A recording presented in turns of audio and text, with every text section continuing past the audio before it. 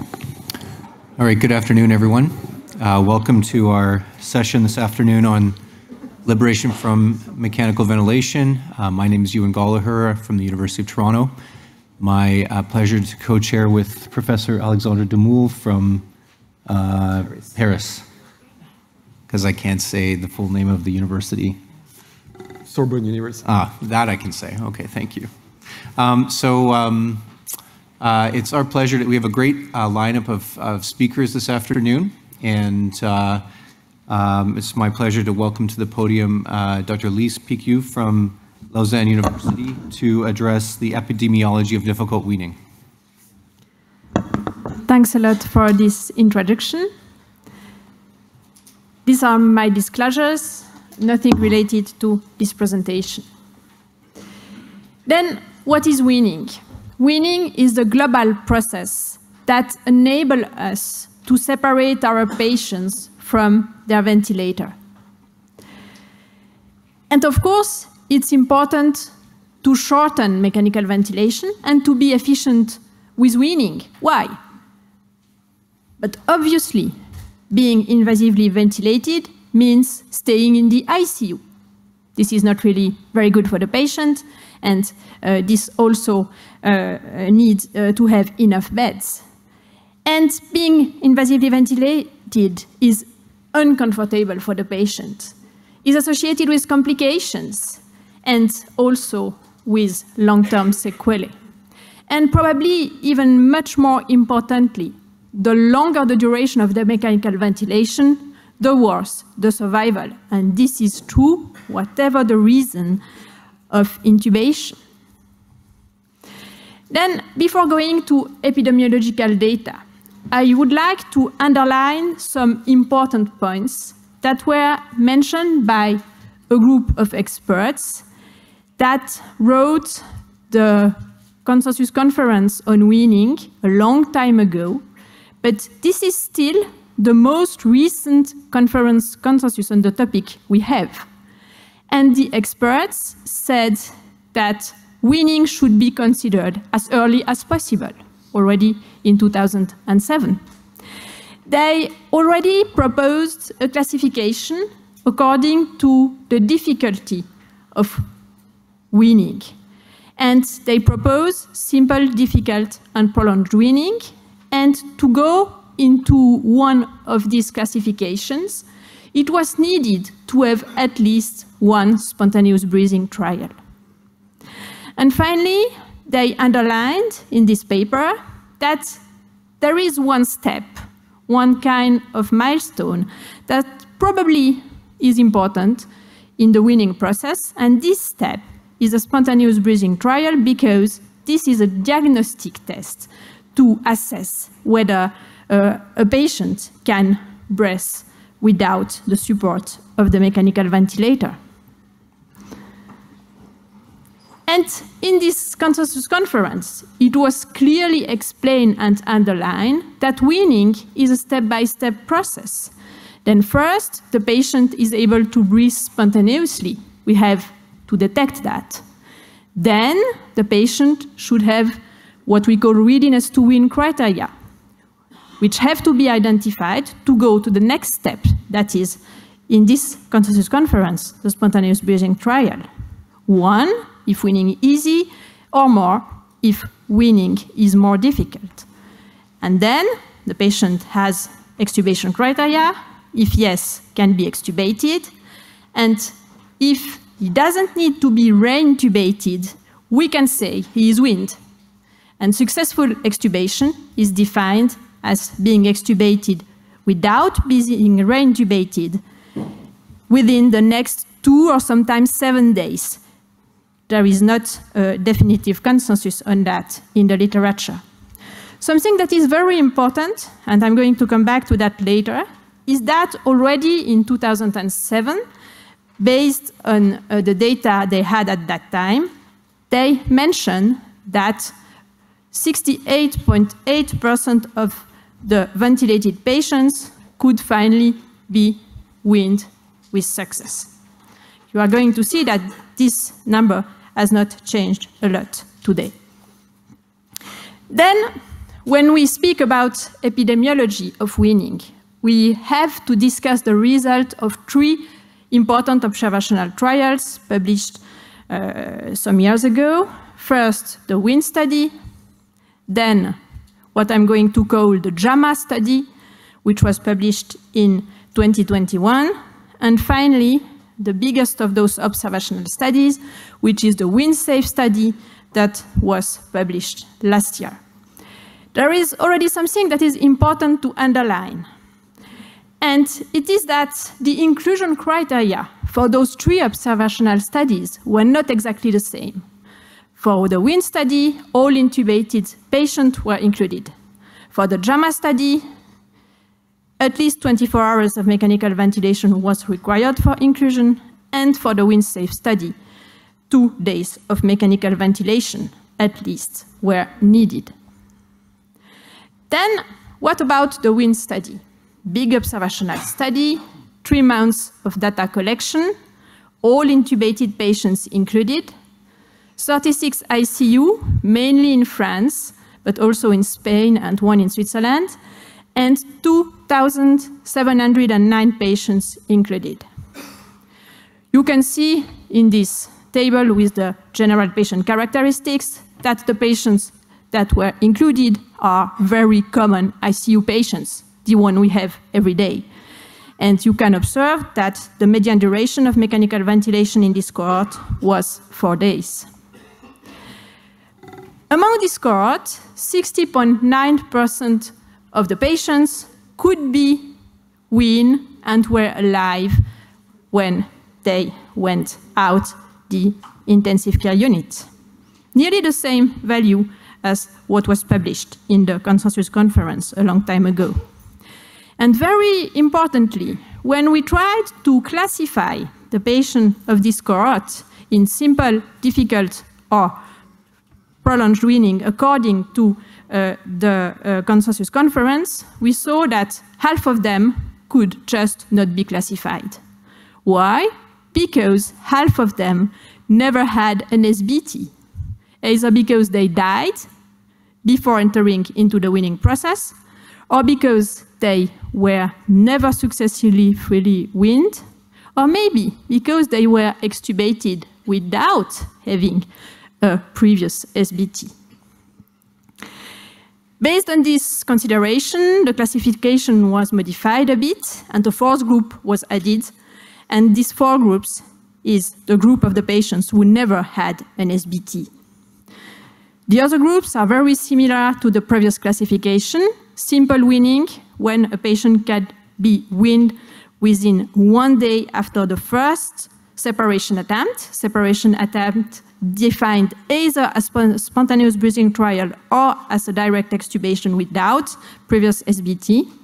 And in this first group, simple weaning, you can see that you can find 57% of the patients who entered in the weaning process.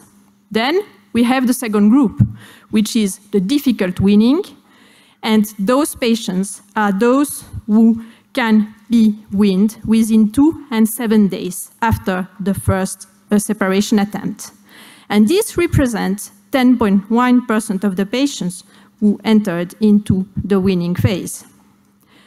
And finally, for the patients for who you need more than 7 days to separate them from the ventilator, starting from the first separation attempt, prolonged weaning, you can see that this is nearly 9, but only 9% of our patients.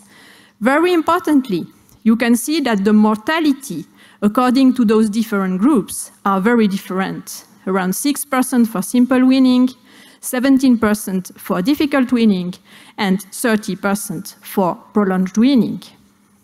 And even more importantly, if you look at the probability of death, you can see that for each additional day spent on the ventilator after the first weaning attempt, separation attempt, you have a huge increase in the probability of death.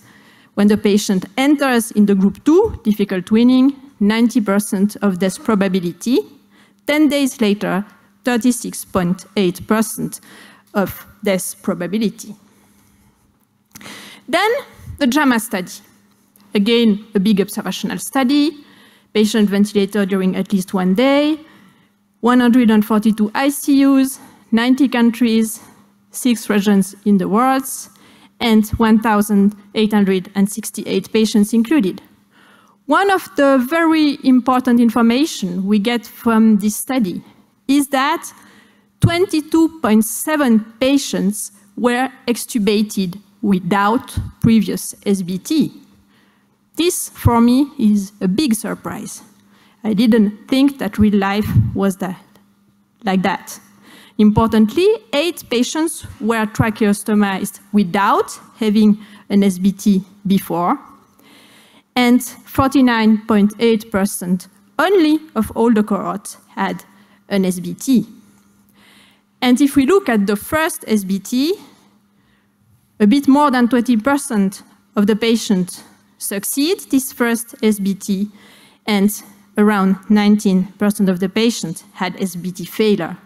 And if we look at the outcome of those patients who failed the first SBT, you can see that compared to the patient who succeed, the patients who failed the first SBT has a longer ICU length of stay and increased mortality.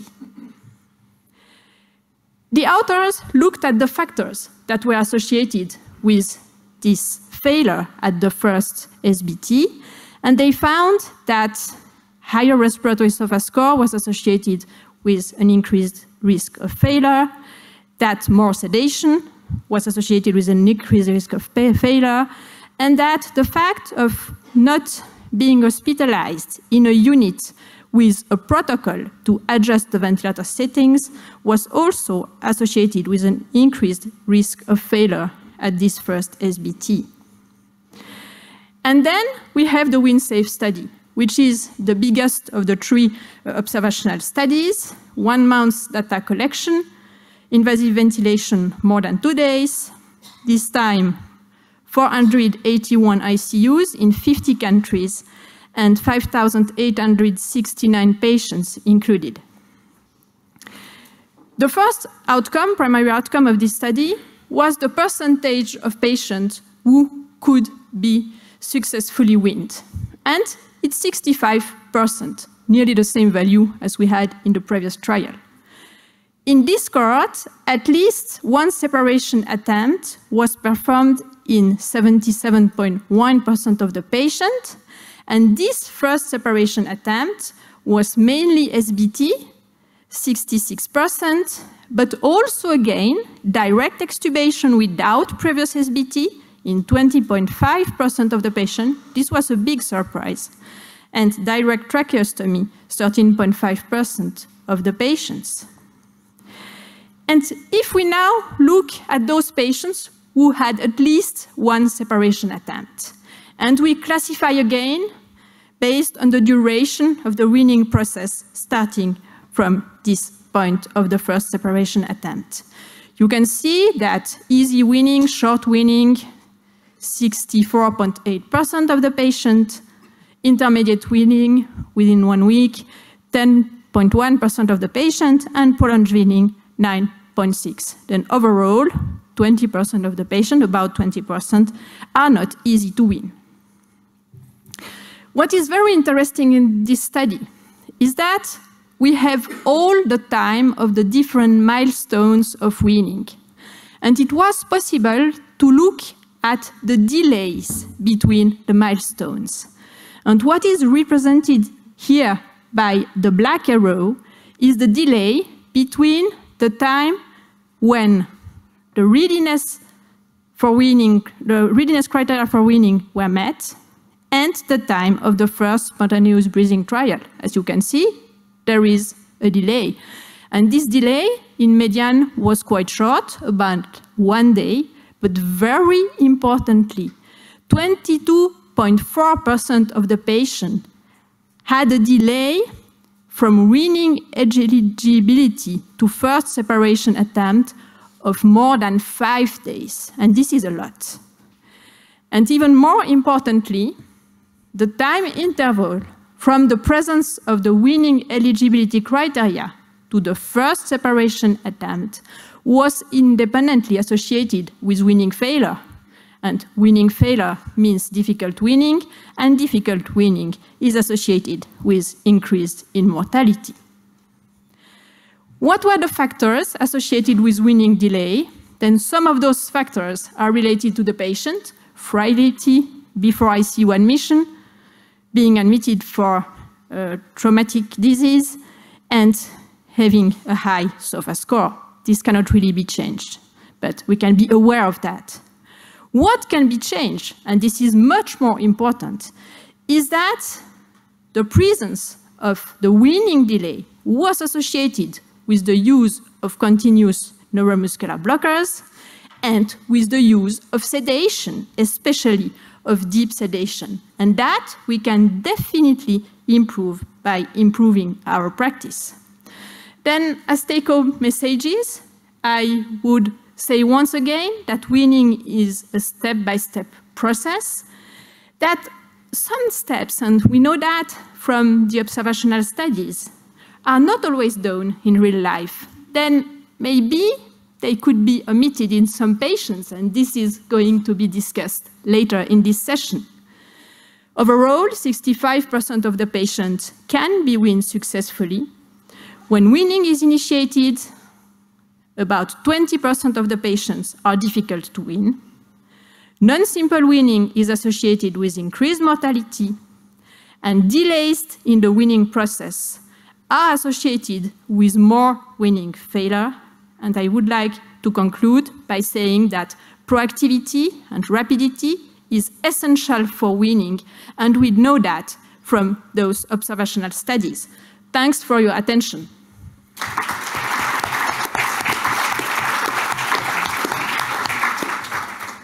Thank you very much. Questions from the floor? Maybe I'll take this opportunity to ask, how often do you think that the use of deep sedation that we're seeing, for example, in the WeanSafe study is truly modifiable? You know, some of these patients are genuinely difficult to manage because of agitated delirium and so on. And is there any signal in the data to determine whether, you know, this is unnecessary deep sedation versus necessary deep sedation? No question that sedation delays liberation from mechanical ventilation, but to what extent is it, in fact, modifiable? Very practically, I can answer that deep sedation is probably always too much sedation, at least very deep sedation. The very deep sedation is needed in the very early phase. But then, at least in my experience, we don't really decrease sedation very fast. And this is definitely unnecessary sedation. The only way to know is to try to reduce sedation, but very proactively. Yes, Arnaud Thille from France. Thank you, Lise. Just a comment for the WIN classification. The problem, in my opinion, is that classification is needed after the weaning process. Patients are classified after the weaning process, and it cannot predict the risk of extubation failure, for example. And therefore, it's interesting, but not to predict the future, maybe to predict the past, but it's easier. And for example, it's well illustrated in the JAMA paper. In the JAMA paper, the risk of reintubation is not increased in patients who failed the first weaning trial as compared to those who succeeded the first spontaneous breathing trial. And therefore, it's interesting, but patients are classified at ICU discharge, and it's just a panorama, but not. We have to keep in mind it's not to predict. Do you? I perfectly agree, and this is the limitation of the observational studies. We can generate hypotheses, we can test to find factors that are correlated with some groups of patients, but then we should test prospectively by modifying those factors that can be modified to see whether we can decrease the number of difficult weaning, for example. Yes, but the previous study using the old classification attempt to compare patients according to the time of weaning and not taking into account the result of extubation. And for example, the study by Funk, Penuelas, etc., compared patients with a weaning process of 24 hours, difficult weaning, prolonged weaning, but without taking into account the result of extubation. And therefore, this classification is, in my opinion, more useful to predict, but it's different of classification to predict or to have a general panorama. Yeah, in fact, the definition of extubation failure was very different in the first classification and the next one. For sure, not 7 days, and this is a problem for the WIN study, but it was 24 or 48 hours, then it's also post-classification, but shorter period. Agree.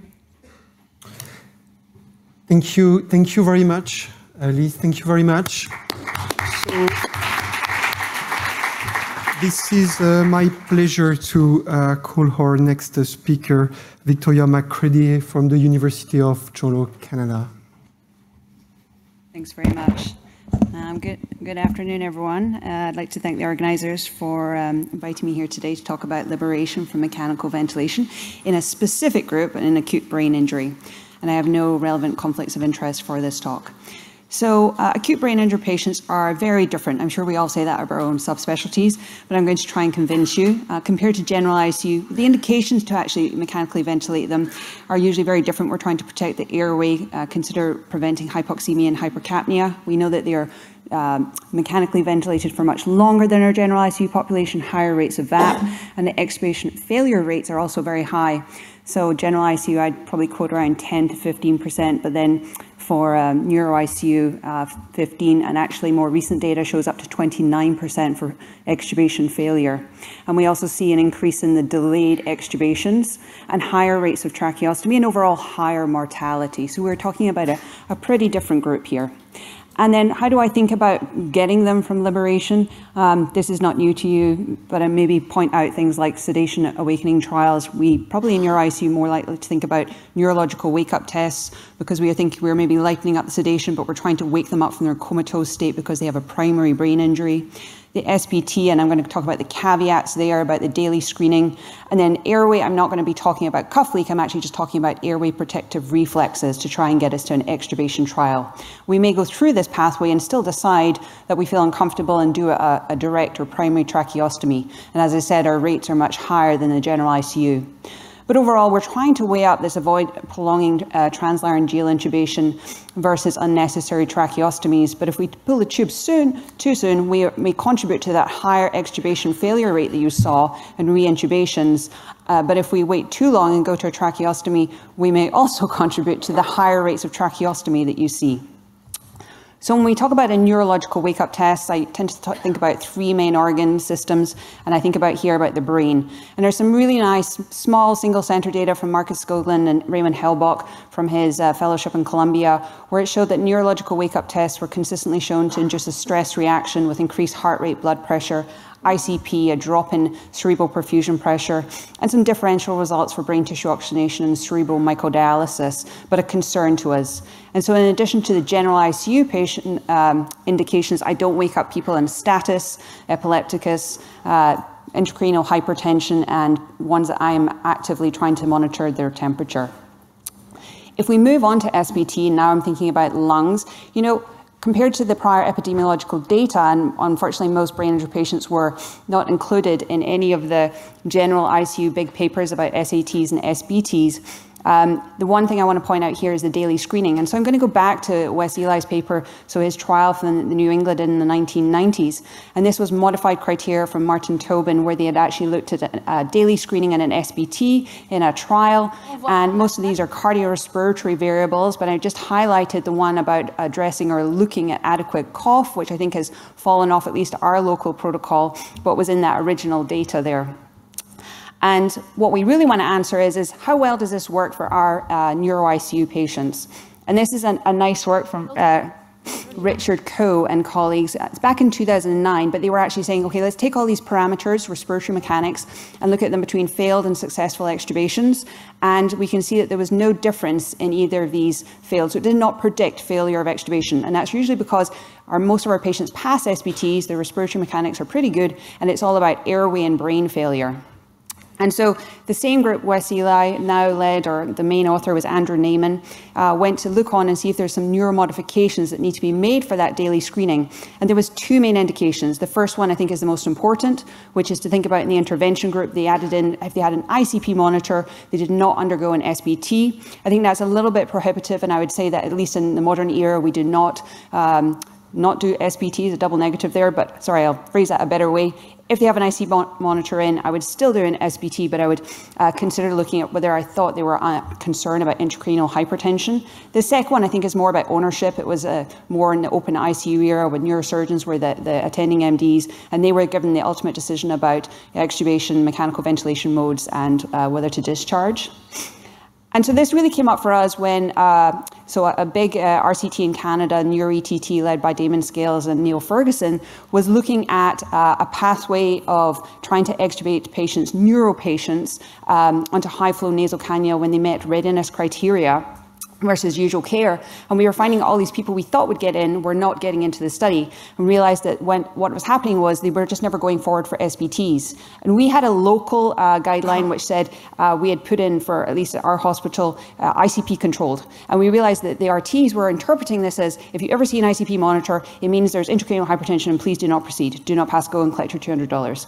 So all these people were not getting their SBTs. And so we just broke this down a little and tried to make it better for at least our local centres and within that trial context, to say we're looking for ICP stability and we're looking for GCS stability. But I think that's a little lost when we think about our general ICU daily screening and the fact that, as I said, all of neuro patients have been excluded from a lot of these big seminal studies. So if we move on from SBT and now look at the airway, and as I said, I'm not going to talk about cuff leak, it's more about airway protective reflexes.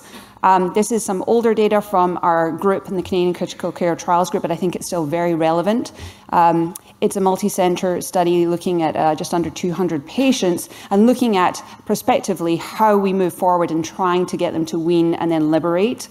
And then we looked at factors associated with extubation. I'll point out here that GCS motor, right, I think we all know GCS total doesn't really work because the verbal is always underappreciated or is at least incorrect in our brain injury patients. So we should always only look at the subscale, and motor is the most prognostic. Showed that there was no difference.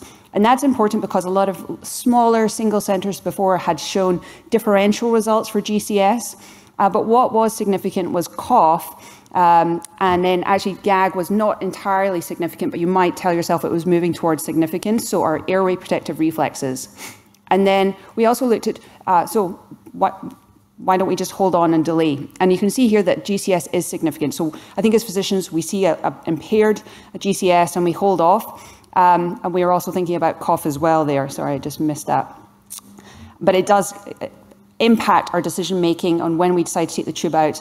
Definitely, subjectively, we look at the GCS. And so this leads on to consensus recommendations back in 2020 that we did with Chiara Roba and Robert Stevens led, trying to come up with some particular liberation, well, general mechanical ventilation, but also liberation guidelines for weaning in just brain injury patients. And we came up with the level of recommendation to strongly recommend considering these 4 factors, one being airway protective reflexes, as well as level of consciousness. But as a group decided not to go on and actually do a meta-analysis in this, so there was no evidence for either airway protective reflexes and level of consciousness, and unable to provide a specific GCS threshold to extubate these patients. Moving on from that, we did a systematic review and meta-analysis. This is led by Sharia Taran, who's a very bright young researcher within our group who's doing a PhD in this area. And we took all of those studies, 21 studies, and just over 3,000 patients to look at factors associated with extubation. And we find that age you can do nothing about, and duration of mechanical ventilation, again, that's probably within your power somewhat, but again found that airway protective reflexes were really important here when we think about extubating. And so GCS, either extubation or the motor score, was not significant when we consider about extubation failure. And so this leads me on to really the biggest epidemiological study that we have in brain injury patients, led by Raphael Sanotti. And this was published, although before our meta-analyses, our data collection had not included this because it had stopped data collection before. So it's not in that meta-analyses I just showed you. But this large prospective study, we did 73 ICUs, 18 countries, and over 1,500 patients. And the primary outcome was really to try and predict extubation outcome by 5 days. And we included 1,500 patients, and we had about 1,100 or 1,200 had an extubation attempt. You can see that high rate of primary or direct tracheostomy, and we had a 19% overall extubation failure rate. And I've just pointed out, we looked at the national averages, and so the national rates of extubation failure went from 0%, and those were really centres that had only recruited 1 or 2 people, up to 29%. And again, that was the 29% was not in centres or countries that had only done 1 or 2, and it was just obscure finding. Those were countries that had a lot of patients enrolled in this study. The why, at least when we observe, why do we go direct to primary tracheostomy? It seems to be those who have severe neurological impairment, airway impairment, and this includes a polytrauma, so those with face and neck trauma. And then just, I think, unfortunately to highlight, from why do people fail? So you'll work out here that the percentages are more than 100%. And that's just to say you could have a couple of reasons. So I think what's happening here was we were reporting they may have had respiratory failure with coexistent neurological failure, which to my mind, at least mechanistically, would fit with how I see these patients fail. They've got a lower GCS, the mucus plug, they have a desaturation event and respiratory failure and subsequent HAP or VAP.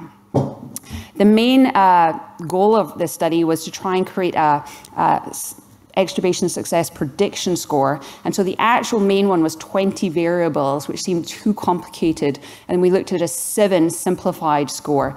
And I'm not showing you this to go and take home and start calculating the points here. The training cohort was pretty good, but the external, the validation cohort, the ROC area under the curve was, I think, 0.62, so really not so good.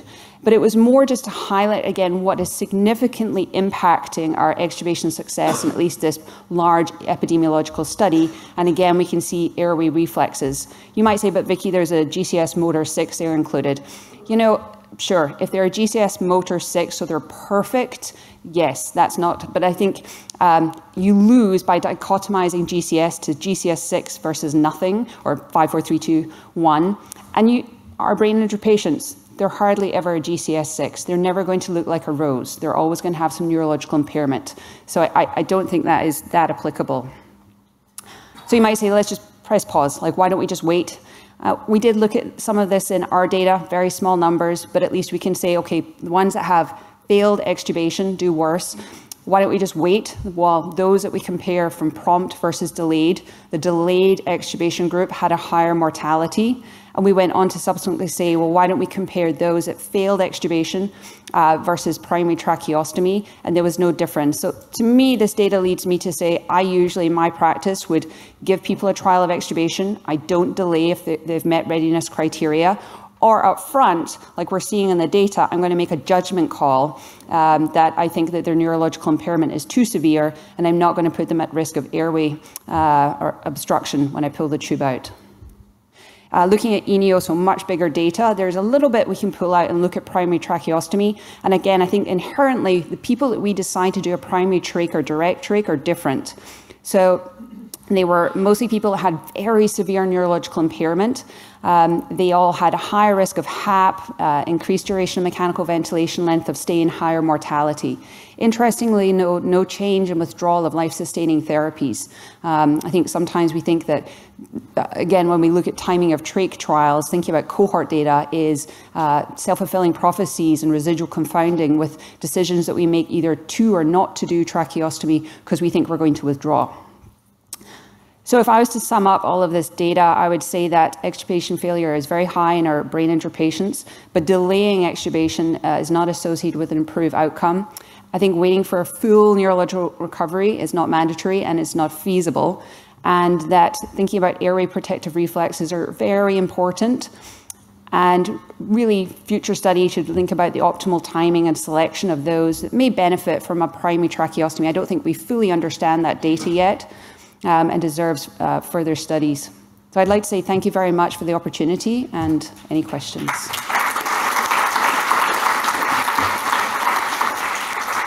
Thank you very much. The communication is open discussion. So we have questions. I see that we have questions here in the front.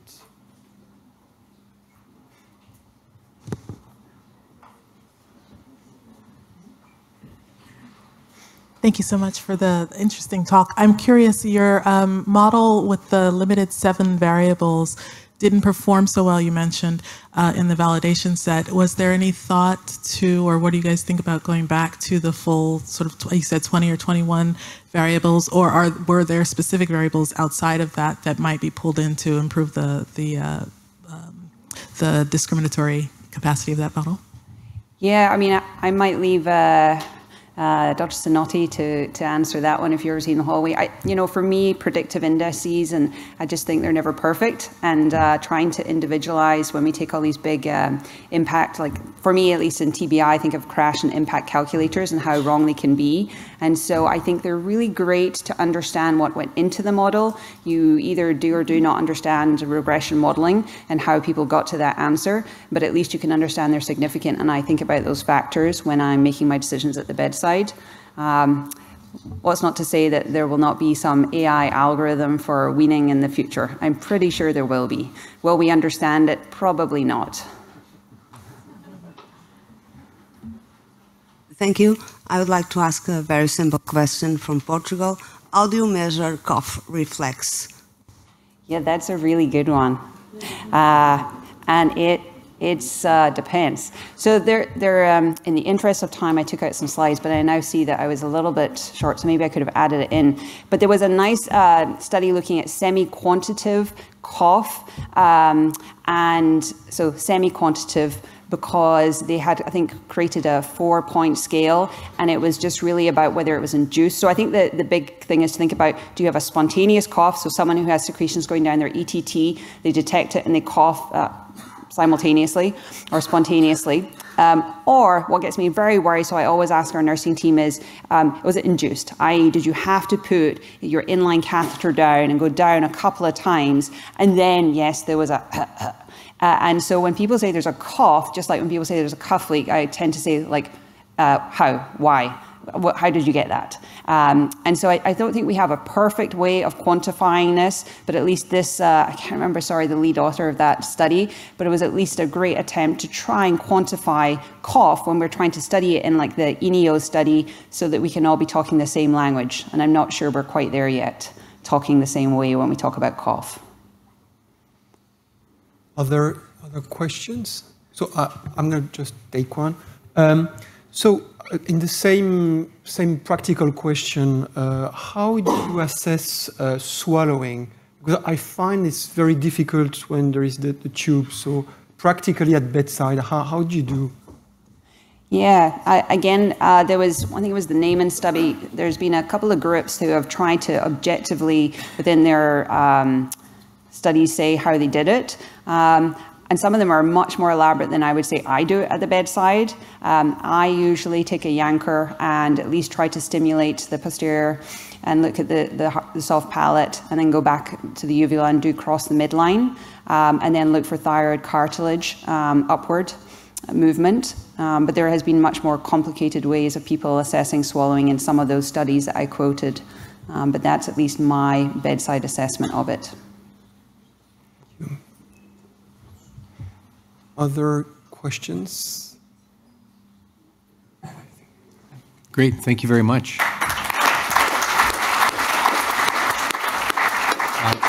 Now our pleasure to invite Professor Arnaud Thille from Poitiers, France, to present, to ask the question, is there still a place for spontaneous breathing trials?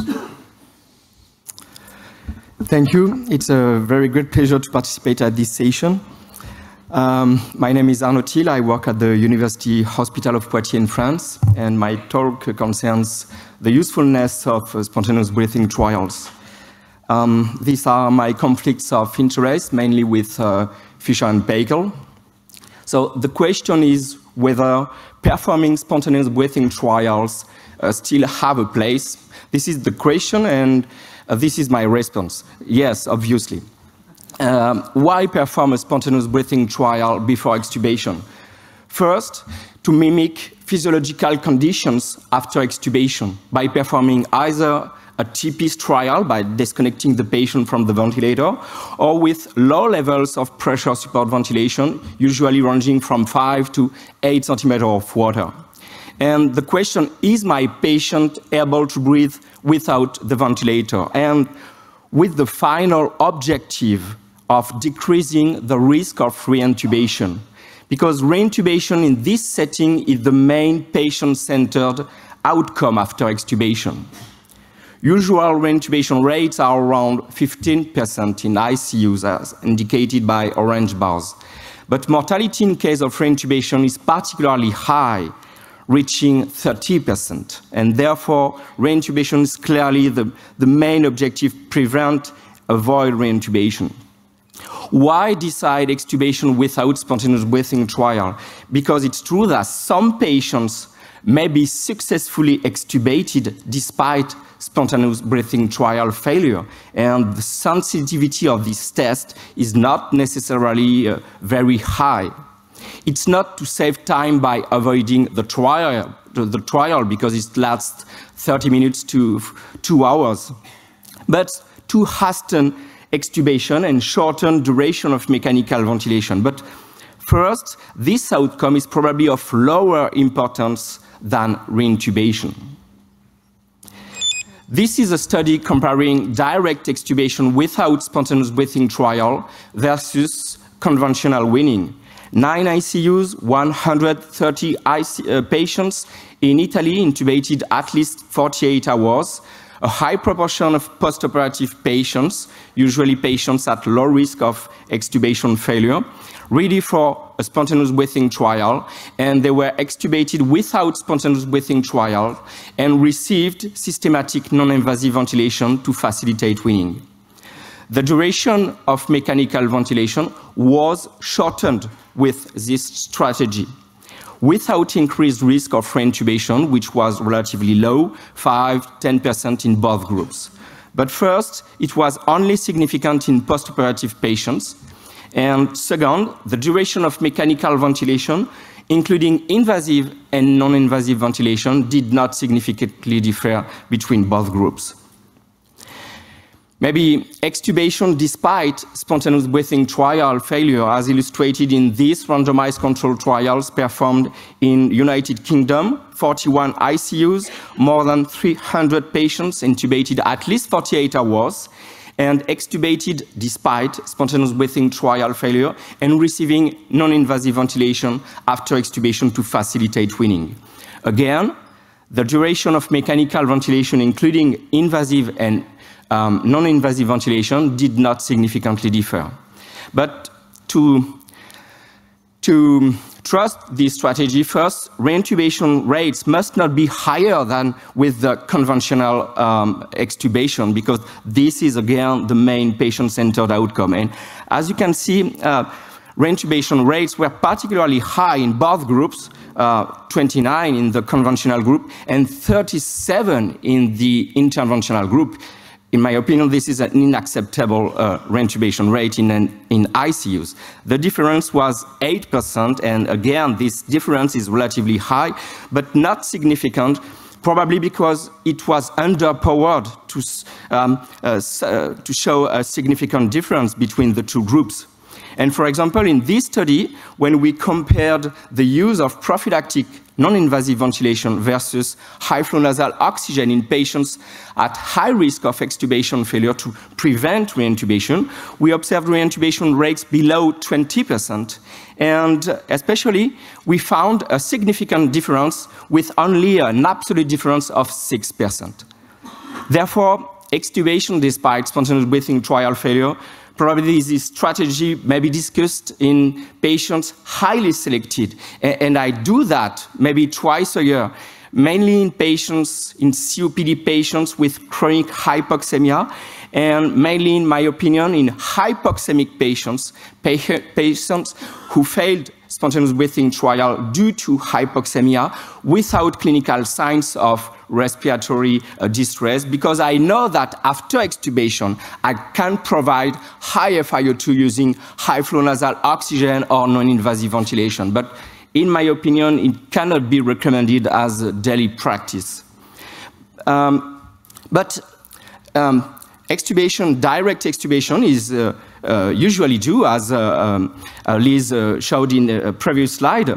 In this observational study, in nearly 2,000 patients in many ICUs, many countries, after excluding patients who died without weaning and who were directly tracheostomized, a majority of patients had spontaneous breathing trial, but more than 20% of patients were directly extubated without spontaneous breathing trial. And these patients had shorter duration of mechanical ventilation and lower mortality as compared to patients who underwent spontaneous breathing trial. But I think probably it's more not the consequence of direct extubation, but the reason. And these patients were probably extubated without spontaneous breathing trial because they had short duration of mechanical ventilation and were probably at low risk of extubation failure. And they were younger than the other patients.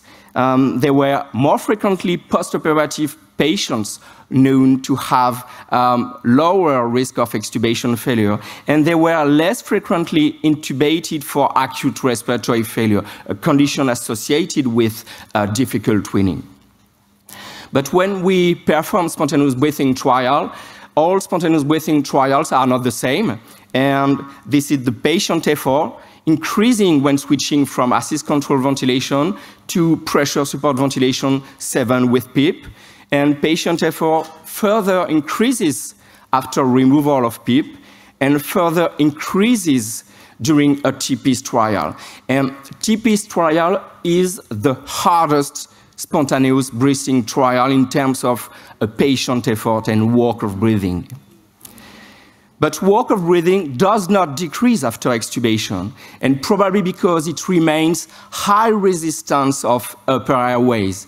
And therefore, patient effort during a TPIS is exactly the same work of breathing after extubation. Therefore, a pressure support ventilation trial is an easier test than TPIS trial that may underestimate work of breathing needed after extubation, and therefore may hasten extubation, but may potentially increase the risk of extubation failure. We have several large-scale randomized control trials comparing different types of spontaneous breathing trials. The first one by Esteban in Spain was performed 30 years ago. They compared 500 patients, and they compared TPIS trial and pressure support ventilation. The first result is that the proportion of patients who failed the first spontaneous breathing trial was higher with TPIS because it's a harder trial as compared with pressure support ventilation trial. Reintubation rates were exactly the same, and the proportion of patients successfully extubated. In this study, patients extubated after one spontaneous breathing trial and not reintubated within the first 48 hours did not significantly differ. And therefore, after this study, the two types of spontaneous breathing trials were considered as equivalent. But 20 years after, a new Spanish randomized control trial, a large-scale randomized control trial, including more than 1,000 patients, intubated more than 24 hours, and selected patients, a high proportion of patients at low risk of extubation failure. And they compared a very hard trial, TPIS trial for 2 hours, and pressure support ventilation trial for 30 minutes. What did they observe? Again, a higher proportion of patients succeeded the first spontaneous breathing trial with pressure support as compared with TPIS. Reintubation rates were exactly the same, and the proportion of patients successfully extubated, meaning after one spontaneous breathing trial and without reintubation within the first 72 hours, was significantly higher with pressure support than with TPIS trial. But my question after that was, is it true in patients at high risk of extubation failure? We designed this study including patients at high risk of extubation failure, meaning with an age of more than 65 or with underlying chronic cardiac or respiratory disease. And nearly 1,000 patients were randomized to undergo TPIS trial or pressure support ventilation trial. And the hypothesis was that pressure support may hasten extubation without increased risk of reintubation. For the primary outcome, the number of ventilator-free days at day 28 did not significantly differ. And a posteriori, it was almost impossible to show a difference because a majority of patients were extubated after one spontaneous breathing trial and, fortunately, without reintubation. But again, and in previous studies, we found a higher proportion of patients succeeded the first spontaneous breathing trial with pressure support. A higher proportion of patients were extubated with simple weaning during the first 24 hours after the spontaneous breathing trial, and a higher proportion of patients were extubated within the first 7 days after the first spontaneous breathing trial with pressure support as compared with TPIS. This is illustrated by this figure showing weaning difficulties showed by Lise, simple weaning, difficult weaning, prolonged weaning, and with pressure support ventilation trial, a higher proportion of patients with simple weaning and a lower proportion of patients with prolonged weaning. Concerning reintubation rates, almost the same, 14–15%, as illustrated by these Kaplan-Meier curves.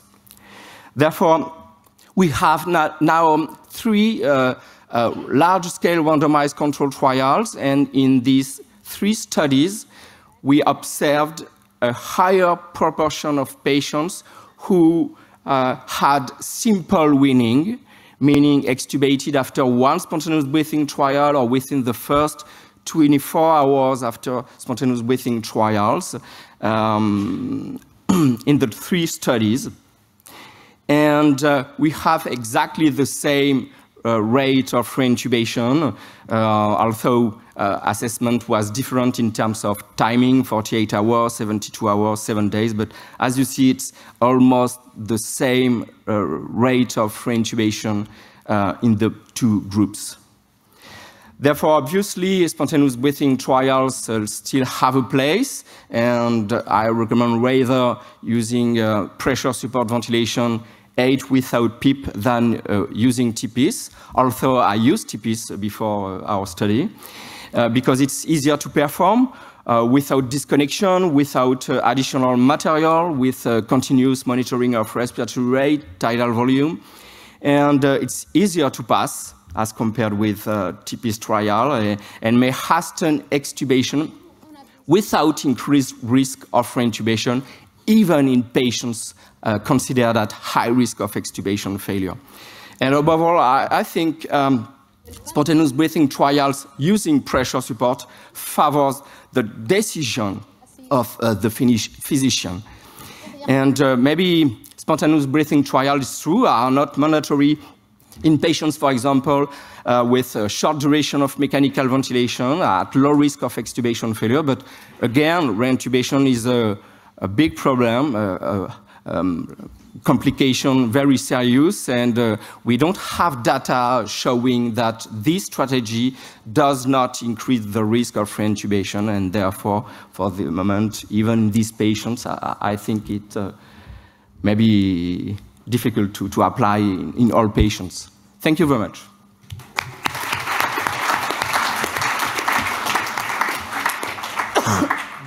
Thank you. That was outstanding. Questions from the floor? There's a hand up at the front here. While we're waiting for the mic, maybe I'll just ask you, do you still use T-piece in anyone? What? Do you still use the T-piece mode in any patient? No. I clearly changed my practice. I saw the results from the Spanish study. In our study, our protocol used TPIS for all patients. It was our protocol, spontaneous breathing trial. We're using TPIS, and we changed. All the team changed, and I think many French ICUs also changed. It's easy to have a high impact in his country, and probably this study has changed many ICUs in France, because the 50% of ICUs used TP's trial. I don't know now, but by discussing with colleagues, many people have changed. But again, an important thing, and we discussed in Canada in November, we applied systematically, almost systematically, non-invasive ventilation after extubation in these patients to prevent reintubation, but in both groups, in all groups. Okay, thank you. Thank you very much, Arnaud, for this great talk. So you explained to us that patients that are reintubated have a higher mortality, right? But I think the important question here is, why do they have a higher mortality? Reintubation per se, prolongation of mechanical ventilation, new complications. But the question is it really reintubation per se? I mean, we don't lose that many patients during the reintubation itself, right? And I'm asking because... Probably not, but... if this is not the point, I mean, maybe it's just a marker of the severity of disease. Yes, right? Yes. So, but if that is the case, why worry about a high reintubation rate if it's not related to the reintubation itself? Yes, but as you see, we can accelerate, hasten the process in the same patients. And maybe independently of the severity, we can accelerate and shorten the duration of mechanical ventilation without an increased risk. And therefore, it's very difficult to assess severity, because we use severity score, PF ratio, etc., but probably there are many factors very difficult to assess in clinical practice on muscles, respiratory muscles, and I think it's very difficult to compare severity of patients, and we use trivial parameters, SAPS, etc., so far, but... The point is, I mean, a lot of studies show that reintubation rate is around 15%, and everyone says that more or less is acceptable, but maybe 30% is acceptable, right? The problem is 30%, as mortality is 1/3, it's probably mortality of more than 10 or 50% in the population. And therefore, when we observed in all trials with a reintubation rate of 15%, the mortality, global mortality, overall mortality is 5, 6, less than 10%. And therefore, when we observed higher reintubation rates, usually we observe also higher mortality. No, you are not convinced? So, Arnaud, I have a question. During her talk, Lise Piquilloud highlighted the fact that a substantial proportion of patients in the study by Karen Burns, published in the JAMA, had a direct extubation without SBT. And you also mentioned that. And do you think it's possible to identify a profile of low-risk patients in whom it would not be mandatory to perform an SBT? Yeah, maybe in this study, patients were young with short duration of mechanical ventilation, maybe less than 48, 72, postoperative patients without cardiac disease, without chronic lung disease, patients, and maybe they were ventilated with low levels of pressure support, but it's difficult, it's easier to extubate a patient with 5 centimeters of water of pressure support and 5 of PIP, and direct extubate this patient, for example, and we don't have all these informations, but maybe these patients were at low risk and also ventilated with low assistance, and therefore probably in this case, the usefulness of spontaneous breathing trial is probably not very high.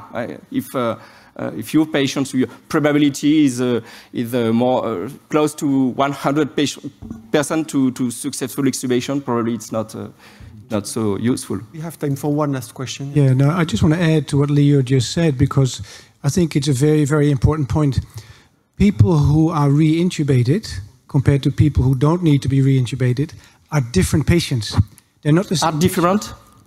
Patients that need re-intubation are different patients from patients who don't need re-intubation. And that's why their mortality is higher. They are sicker patients, there's other, confounders. And that's why, because we don't know whether re-intubation in itself has attributable mortality, has mortality attached to the re-intubation act almost no one dies during reintubation, during the active reintubation. And that's why I think it's very hard to know what the optimum rate of reintubation is. And essentially, the best test for extubation, the only best test for extubation, is extubation. No, I don't agree. I don't agree because, for example, you tell that we don't, these patients reintubated and those who did not require reintubation are not the same. No, it's wrong because we have other large randomized control trials, for example, comparing non-invasive ventilation, high flow, etc., prophylactic strategies, and we can find significant difference, decreased risk of reintubation, and this is the same patients. It's clinical trial, randomized control trial, and Spanish group, and our study showed difference in reintubation rates in this population, although they are the same patient. Mortality was not different because not designed for that. For example, in our study comparing non-invasive and high flow, we found a 6 difference in the risk of reintubation, but 3% of difference of mortality. And probably we would need a study including more than 2,000 patients to show a difference of mortality, maybe. And probably it was underpowered to see such difference. I don't agree. We have several randomized control trials showing different risk of reintubation in the same population. And therefore, I'm not sure of that. Thank you. Thank you very much. Yeah. Thank you very much. I'm really sorry. We have to move on to next speaker. Okay, at 4, if you want, we can discuss. Thank you very much. So this is my pleasure to Leo Heunks from Nijmegen University. Thank you very much. Thank you very much, Alex. And you'll see a couple of slides that you have seen before, but maybe my interpretation is a little bit different. So let's see. So I was asked to talk about weanability or weaning eligibility criteria. I think it's an exciting topic. So these are my disclosures, nothing really related to this presentation, I would say. And this is the typical trajectory of my ICU patients, right? Endotracheally intubated, maybe re-intubated, a period of controlled ventilation, longer or shorter, and at some point we switch to an assisted mode, and at some point, yes, we do a spontaneous breathing trial. And when it's successful, we might extubate the patient, and if he fails, we resume mechanical ventilation. And it's very important to realize that we lack a lot of evidence. I mean, what is the best time to switch from controlled to assisted ventilation? We actually don't know. What's the best time to do a spontaneous breathing trial? But now we know at least how to do it. That is important. But I would like to focus on what is the best time to perform a spontaneous breathing trial. So this is from the document from the task force from 27, and it's important that they defined the start of the weaning process as the first spontaneous breathing trial. I think if I would ask you or myself as a clinician, when does weaning start? We would say much earlier. But for the rest of the talk, it's important to realize that weaning starts with the first spontaneous breathing trial. So why are we doing spontaneous breathing trials? I would say that a spontaneous breathing trial is a screening test to identify patients potentially ready for extubation. And then the World Health Organization defined criteria for a screening test in general. It should only be done for diseases with serious consequences. Well, that's the case, right? Longer duration of mechanical ventilation has serious consequences. So yes, SBT could be a screening test. The test has benefits for the people's health. Yes, longer duration, unnecessary invasive ventilation has adverse effects. It must be reliable. We can discuss about that. But I don't think, well, I think we can agree that an SBT is not harmful in itself, right? And a screening test must be effective treatment when detected at an early stage. Yes, if the SBT is successful, we can extubate the patient. So I think And SBT more or less fulfills the criteria for a screening test. So back to this statement from 27, what are the weaning readiness criteria? What is here proposed? As when should an SBT be performed?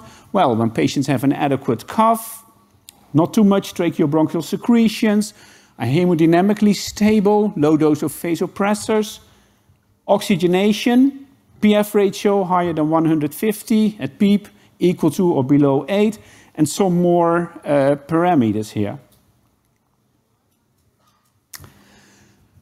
So you have already seen this trial, so I'm not going to focus on the primary endpoint. But just to remind you, so these were patients 24 hours on the ventilator, randomized between 30 minutes of pressure support aid or 2 hours of TP's trial.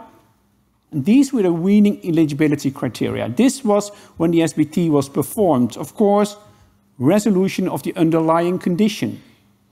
Hemodynamically stable, no dose, low dose vasopressors, Glasgow Coma Scale higher than 12, SpO2 below 90% at FeO2 0.4, respiratory rate below 35, and a maximum inspiratory pressure higher than 15. And then this is important. I think you briefly mentioned it already. The extubation after the first spontaneous breathing trial. So somewhere between 84 or 93% of the patients are extubated after the first SBT. So when you think about it, so we're doing a screening test, and the screening test is positive in 93% of your patients. Maybe then you don't have to do a screening test at all. The other study. So patients ventilated for more than 24 hours, higher risk of extubation failure, and, as explained by Arnaud, pressure support aid versus the TPs. So these are the weaning eligibility criteria for this specific trial. Also respiratory rate below 35, PF ratio higher than 150, same as the JAMA study, adequate cough, no continuous sedation, and low or no dose of vasopressors. Also here, I mean, 72% of the patients succeeded the first spontaneous breathing trial. I don't have the answer, I can already tell you. But if we're doing a screening test that is positive in so many patients, maybe we should do it earlier. And then this is the Karen Burns study. Lise showed some of the slides here as well. So it's an observational study, almost 1,900 patients, invasively ventilated for more than 24 hours, and they wanted to characterize variations in weaning practices. Well, you've seen this slide 3 times, so I can go through it briefly. 62% of the patients, initial separation attempt was an SBT, and again, 82% of the patients were successful after the first SBT. Again, very high number. A little bit about the SBT practices. I think that's interesting as well. There's a huge variation around the globe. I mean, in the United States, the SBT was very popular, while in UK, Australia, and New Zealand, SBTs are conducted much less frequently. So, but this is my point, and I think this is something that we really need to discuss here. So the high rate of the first SBT success, maybe again for a screening test, would it be acceptable if just 50% of the patient fails or 60% of the patient fail? I mean, the SBT is not harmful in itself, I would think. And especially because of this. I mean, these are data about re-intubation after unplanned extubation, it should say. I say SBT, but it's unplanned extubation. So mostly self-extubation. If a patient experiences a self-extubation, so the patient tells you, I'm ready, I just extubate myself, only 50% needs to be re-intubated. So maybe we were too late with our SBT. So I think this is something we have to think about. So to conclude this first part, I think the data have shown, at least Karen Burns' study, that there's a huge variation in weaning practices around the globe. 60% of the patients the first separation attempt is an SBT, and this is my personal opinion. When going to the literature again, I think that SBTs are performed too late when we consider it as a screening test. So that was one of the reasons that we conducted this WeanSafe study, to understand the weaning process in a really large, real-world population of ICU patients that were difficult to wean. And difficult to wean was defined as being invasively ventilated for more than 2 days, at least at a higher risk of weaning failure. So these were the weaning eligibility criteria as we defined it. So FiO2 below 0.5, PEEP below 10, vasopressors at low dose. I think a lot of you in this room have contributed to the WeanSafe study. Again, thank you very much for that. It gives really a nice global picture of weaning practices around the globe. So what kind of patients were included? Typical ICU patients, 60 years of age, 40% women, a little bit overweight, BMI of 27, 23% of the patients with cardiopulmonary past medical history, 22% diabetes, 14% smokers, and 22% of the patients being frail. And this, and Lise showed it, and I think it's important to show it again. So realize, for all patients being on the ventilator for more than 2 days, only 65% is successfully weaned after 90 days. In other words, the mortality for these patients is somewhere between 28 and 32%. Every time I see this picture, I think it's amazing. Only 2 days on the ventilator, this is your risk of mortality. I think it's a very important outcome. So, like Karen Burns' study, we also found that the first separation attempt was an SBT in 66% of the patients, and it was conducted after a median of 5 days. 21% was direct extubation, and 14% had immediately a trach before the first SBT.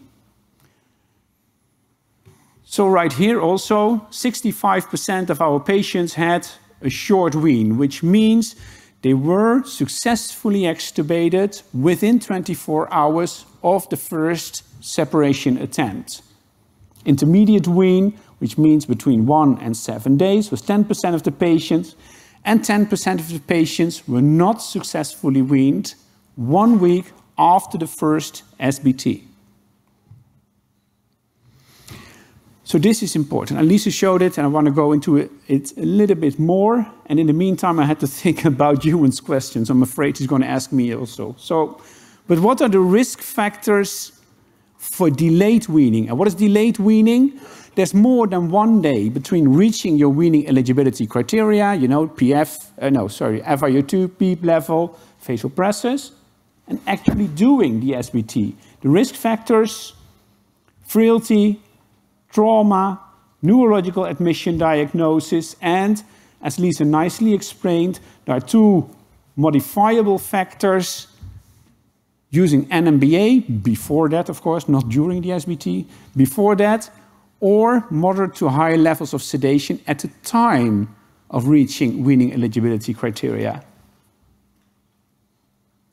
Secondly, what are risk factors for failed weaning, which means that you're not extubated, or mostly you're dead 90 days after the first SBT? Having a higher age, being immunocompromised, a cardiac reason for admission, neurological reason for admission, but again, higher levels of sedation at the time of reaching the weaning eligibility criteria. So again, here, and that's important, there's 2 important modifiable factors: level of sedation, but also delaying the time of performing your first SBT. So you reach your weaning eligibility criteria, but as a clinician, I don't do the SBT.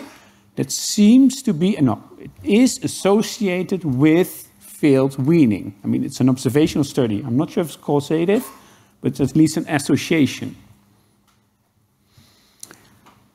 So I think what we learned from WeanSafe is that weaning success at day 90 in patients that are more than 2 days on the ventilator is only 65%.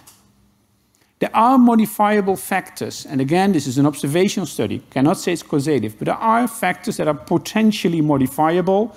That's the delay between the presence of weaning eligibility criteria and performing your first SBT and the level of sedation. And this is my final slide. So I think at least it is very important to define your weaning eligibility criteria. And I am really intrigued by the idea, if the SBT is a screening test, we just accept a higher rate of failure. It's okay. You do another one tomorrow, while in the meantime, you try to improve conditions for the patients. So, and if the SBT is successfully extubate, and the other thing, if the patient fails, identify the underlying cause, so you have more success tomorrow. That's it. Thank you very much.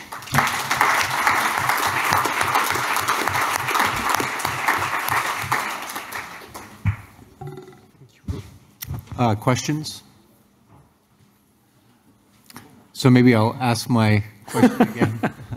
Leo, I mean, it's really thoughtful, but it's, you know, are these patients deeply sedated because they're, you know, intrinsically sicker, you know, to mention the same point you made about reintubation and mortality?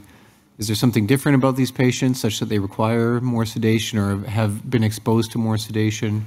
Well, is this modifiable from your point of view? Well, I think the first point is, I mean, a lot of people would say that it's clear higher levels of sedation are associated with prolonged weaning, but the data are not that clear in the literature, right? There are some studies suggesting indeed that higher levels of sedation play a role in failed weaning, but there are other studies that don't show that. So I think it's still a point of discussion in the literature. Honestly speaking, I don't think from our data we can say if their level of sedation was inappropriate. I mean, it's my clinical gut feeling, but that's, I mean, it's not worth a cent, I'm sure. But I really think that levels of sedation are still too high, but I'm not sure if we can extract that from the data here. I'm not sure if you have any data or something to suggest it. I mean, it's a clinical impression, but... No, I mean, the only reason I ask is because I think it's easy for us to look at that and say, oh, like, why aren't people waking their patients up? But I think, you know, part of it, at least we have to acknowledge, is there's a lot of complexity that underlies why a patient might have a low, right, you know, yeah, a level of arousal when it comes time for them to have their SBT. So I think it's very challenging, but I'm sure, hopefully, at least part of it is modifiable. Right, yeah. Question at the back? Yes, hello. I'm Joop Jonker, University Hospital of Brussels. Thank you for this excellent presentation. We know the reasons why extubation fails. It's neurological, respiratory, cardiac.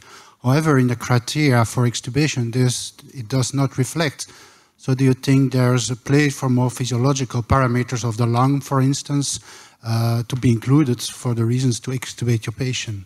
So you mean for the weaning eligibility criteria? I think, yes, if you look at the Bowles paper, but also at other papers where they included something like at least maximum inspiratory pressure, but not so much. I mean, it's something I'm really interested in, and I know that Ewan Goligher is very much interested in as well, is a cuff strength. I mean, Ewan did a very nice study with ultrasound to assess cuff strength before extubation. I think you found that less thickening fraction of the expiratory muscles is associated with extubation failure. I mean, we had more or less similar findings, and I very much agree with you. This should be taken into account. Well, no, I can't say it should be. I think there's a physiological rationale to take this into account as well. Yes. Okay. Sure. Question down at the front. This is probably the last question. The criteria you have said soon, it's fine with that, but do you think that duration of mechanical ventilation has got something to do with those criteria? Somebody is ventilated for 1 or 2 or 3 days. may have this criteria adequate for weaning. But someone who has been ventilated for 3, 4, 5 weeks may have this criteria, but they are not eligible for weaning. Do you think that? Yeah, I think that's a very good point. So the duration of mechanical ventilation at the time, taking into account the duration of mechanical ventilation and looking at weaning eligibility criteria. I think it's an important point, but my point remains the same. It doesn't matter as far as I know. There's no data to show that an SBT can harm the patient. I still think either if you have a short or longer duration of mechanical ventilation, try to do your SBT as soon as possible. And it's not a problem if the patient fails, I would think. Great. Thank you very much. Thank you. So it's now our pleasure to have Professor Frank van Haren from Sydney to present on inspiratory muscle training to treat patients with difficult weaning. Thanks very much, everyone. As you can see, I'm collecting professorial titles, so if anyone has a university who needs another professor, just shoot me an email. But I've got no relevant disclosures for this presentation. I think the discussion we had before is super interesting, and I'm going to add a little bit to that. Also, the introduction to my talk, the first couple of slides have now been already, I think, discussed a couple of times, so I might go through those first slides quite quickly. So weaning is an issue because all intubated patients at some stage need to either come off the ventilator or die. You know, we've seen that longer ventilation is associated with worse outcomes and with mortality. You've seen this slide before, just to highlight again as a quick reminder that prolonged weaning is associated with increased mortality and increased resource utilization and longer length of stay. In the WIN study and in the WeanSafe study, I think probably half the speakers are authors on the WeanSafe, and then probably everyone in the audience contributed to WeanSafe, I would have thought. So you've seen this already before, more than 10,000 patients included. All I wanted to highlight again is that prolonged weaning is associated with worse outcomes, so higher mortality and higher length of stay. So it would be great if we could shorten the weaning process, is the message. So when you look at failed weaning, there's a bit in terms of preventing, and I'm not going to talk about that. And then, you know, can we do something? Can we actively do something? Can we train our patients? Can we train their weak inspiratory muscles to get them off the ventilator? Or if they're already off the ventilator, can we still train their weak inspiratory muscles to improve their dyspnea, exercise tolerance, and quality of life? So we've heard a lot about sedation already, ventilator settings and respiratory muscle weakness. You've seen this slide as well. Again, I'm going to go quite quickly to get to the point in terms of IMT. So a whole bunch of factors, as Leo also showed, are associated with failed weaning. You can't ask the same question again, Ewan, because it's already been asked whether deep sedation is really truly modifiable. But, you know, there is a point there. When you deeply sedate patients, it's more likely you will, you know, that their inspiratory muscles become weaker. So it is a factor that we should take into sedation in terms of waking them up and getting them on spontaneous ventilation. Now, this is a slide from really an excellent paper from the chair, Ewan Goligher in the Lancet a couple of years ago, and it sort of highlights that it's complicated. It is complicated. There's multiple challenges in mechanical ventilation and getting patients off the ventilator, and there's all these sort of arrows in between the different factors there. And one important point that I want to highlight is the muscle weakness that you get after you've been on the ventilator for a while. And that kicks in quite quickly. It's the diaphragm, and there's a whole entire session, I think, on diaphragmatic weakness and injury tomorrow morning, so I'm not going to talk about that too much. But, you know, even if you look at patients later on, 6 months later, 1 in 3 patients who have been on the ventilator for more than 7 days have inspiratory muscle weakness and inspiratory muscle endurance problems. Part of this is the diaphragm, but it's probably also other muscles. And the diaphragm might be influenced by either overventilation or underventilation. And I think, again, a really important study done by the chair of the session. I think this was really, it's really been a key study that unlocked a whole new area of research in terms of diaphragmatic weakness. What Ewan showed was that, already after a couple of days, and certainly after 8 days, when you have excess inspiratory effort, so these patients are really trying very hard to breathe, you're not supporting them enough, then you get thickening of the diaphragm. But when you overventilate your patients, they get atrophy and weakening of the diaphragm. And does that have an impact on weaning? Yes, it does, because if you do get that diaphragmatic atrophy, you're much less likely to get off the ventilator. So it has an impact, this weakening of your inspiratory muscles. We know also from this elegant study that looked at donation after brain death and donation after circulatory death patients and some controls, that if the diaphragm is not working for more than 100 hours, you get reduction in the fiber size of the muscles. It's just the same as when you're in bed and you're slowly atrophying your muscles. It happens with your inspiratory muscles and your diaphragm as well. So there is a role in terms of how we set the ventilator, how deeply we sedate our patients, but that's not my talk. It's really about whether we can, once that's happened, once the patients are weak, whether we can do something about this. So what is IMT? What is inspiratory muscle training? Essentially, it is resistance during inspiration. So it's using a little device that makes it harder for the patient to breathe in. There's different types of devices. There is so very simple devices, and more recently there's been a bunch of electronic devices that have a much bigger range, which probably are going to be much more useful in patients to train them.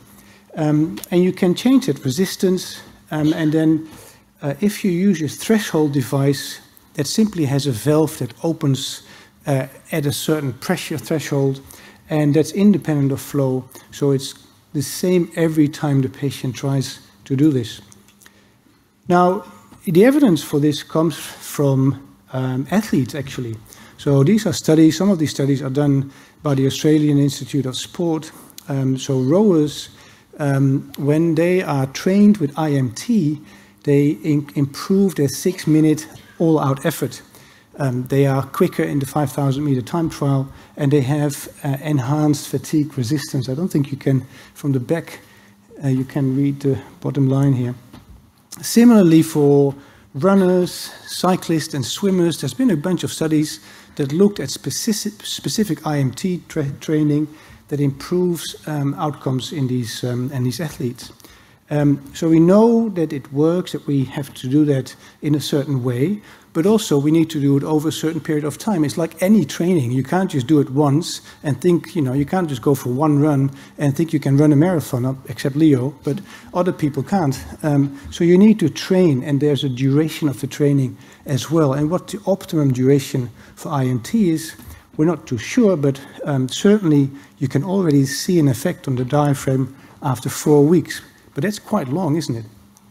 So endurance athletes are not ICU patients. Some of them become ICU patients, but where are the similarities and how could it help us? This is Bernie Bissett. She has been leading this program in Australia for a couple of years. It was her PhD, and we worked together when I still worked in Canberra. And she put this forward that there may be a trainability. You may be able to train your inspiratory muscles and your diaphragm, but she also put forward there might be psychological factors, because the patient who's lying there, being unable to get off the ventilator, if you can give them something to do, to train, you're actively going to train to get this tube out, that may be quite an important psychological stimulus for that patient. So this is one of her RCTs, a small RCT, where we looked at IMT in patients who were on the ventilator. And it was a small study, only sort of, and that's, I have to say, that's the problem with the IMT literature at this point in time. All studies are very small, and we need bigger studies. We'll get to that later. A small study that looked at IMT versus control. And there were a couple of interesting findings and a couple of disappointing findings. Interestingly, the quality of life and dyspnea improved in patients who had IMT, but there was no difference in the duration of mechanical ventilation. And there was also no difference in the pressure, the maximum inspiratory pressure that the patients could generate after having gone through the training, which is different from some of the other literature. And trying to explain that, we've talked about this for a little bit, is one of the possible explanations is that this very simple device that we used in this study, not the electronic one, has a very limited range, and patients quite quickly outperformed that range, and we could no longer really train them because they could very easily do what we wanted them to do. But there may be other factors as well that are implicated. This meta-analysis, where the chair was the senior author, we did this together a couple of years ago and looked at 28 studies. All of these studies were small, 20 were RCTs. IMT was used mainly in patients who were difficult to wean off the ventilator, but some of them were done after extubation, and some of them it was unclear when it was done. So this, I think I stole this slide from you, Ewan. Do you recognize it? Is it yours? Yes. Thank you. Just to highlight what I said earlier, the threshold devices, you know, it's a threshold valve, and it opens once the patient has reached a certain pressure, and then it is, so it's the same every time the patient does it. There's also resistive devices, and they are, I guess, influenced by the patient's effort and the flow the patient generates. So it's not a standardized way. So we believe that the threshold devices are the ones to use. So what did the meta-analysis show? Generally, all these studies showed an improvement in the inspiratory muscle. So maximum inspiratory pressure improved. And I'll get... there was a reduction in duration of ventilation, but the problem with these pooled estimates was that, well, first of all, there were a whole bunch of studies with a very high risk of bias, I remember, and when these patients were taken out of this particular analysis, it was no longer significant. There was also an effect on weaning when the bad studies were taken out. This effect was still significant, but I think we all agreed that the pooled estimate, the confidence in these estimates was pretty low or moderate, because there was just such a significant heterogeneity in the studies, in the methodologies, in the statistical analysis of these studies. So from my point, this would be hypothesis generating. This is not hard evidence that IMT works in our patients. So we definitely need more evidence. In this meta-analysis, the goal was to look whether IMT added to just physiotherapy or early mobilization has an additive effect. And in this meta-analysis, what they show is that IMT added to conventional physical therapy still has an additional effect on weaning duration. There's still a signal that IMT might be additive. So this is IMT when you're on the ventilator.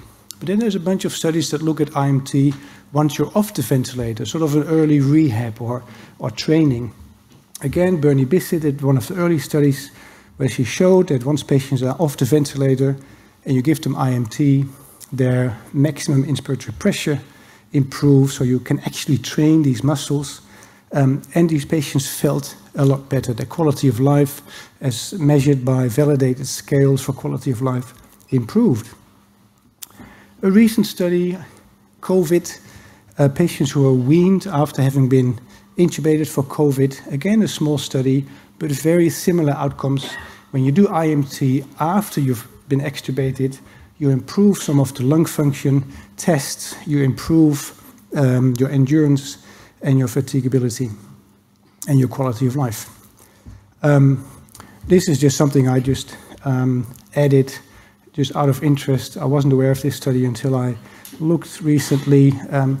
IMT pre or post CABG, coronary artery bypass grafting. So a meta-analysis looking at outcomes such as pneumonia and atelectasis, and it appears that if you train these patients either before they have their surgery or after, there's an improvement in these outcomes. I'm just going to skip this one quickly. So, where are we going? Clearly, we need more data. We need more larger studies. And we're working on something in Australia, and I understand Ewan is working on something as well. And hopefully, we can collaborate on something going into the future. We're preparing a multi-center phase 3 trial where we are looking at a 6 weeks intervention, both on the ventilator and after extubation, to look at whether we can improve relevant patient outcomes.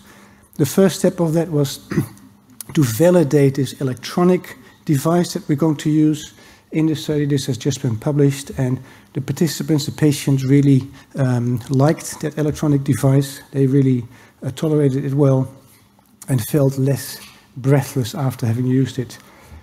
If you want to know how to do it, we've published a multidisciplinary guide a couple of years ago with some patient selection criteria. You can find it in a publication.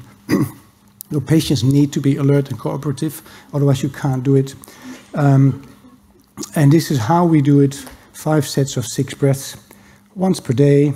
And I'm just going to show you a very quick movie with Bernie Bissett, how she does it. So this is a patient. She gave us permission to show this. So that is a simple device, and she takes 6 breaths. Really big. You hear Bernie. 3, good. 4, that was beautiful. 5, 1 more. Excellent, well done. That was better than the last set. Excellent. So, in conclusion, respiratory weakness, muscle weakness is common.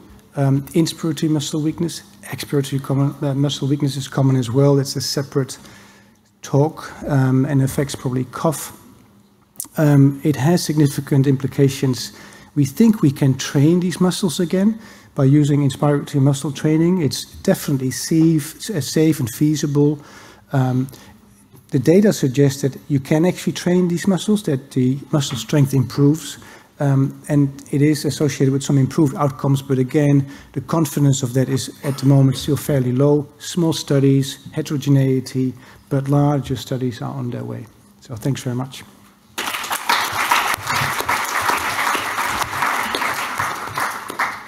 Wonderful, thank you.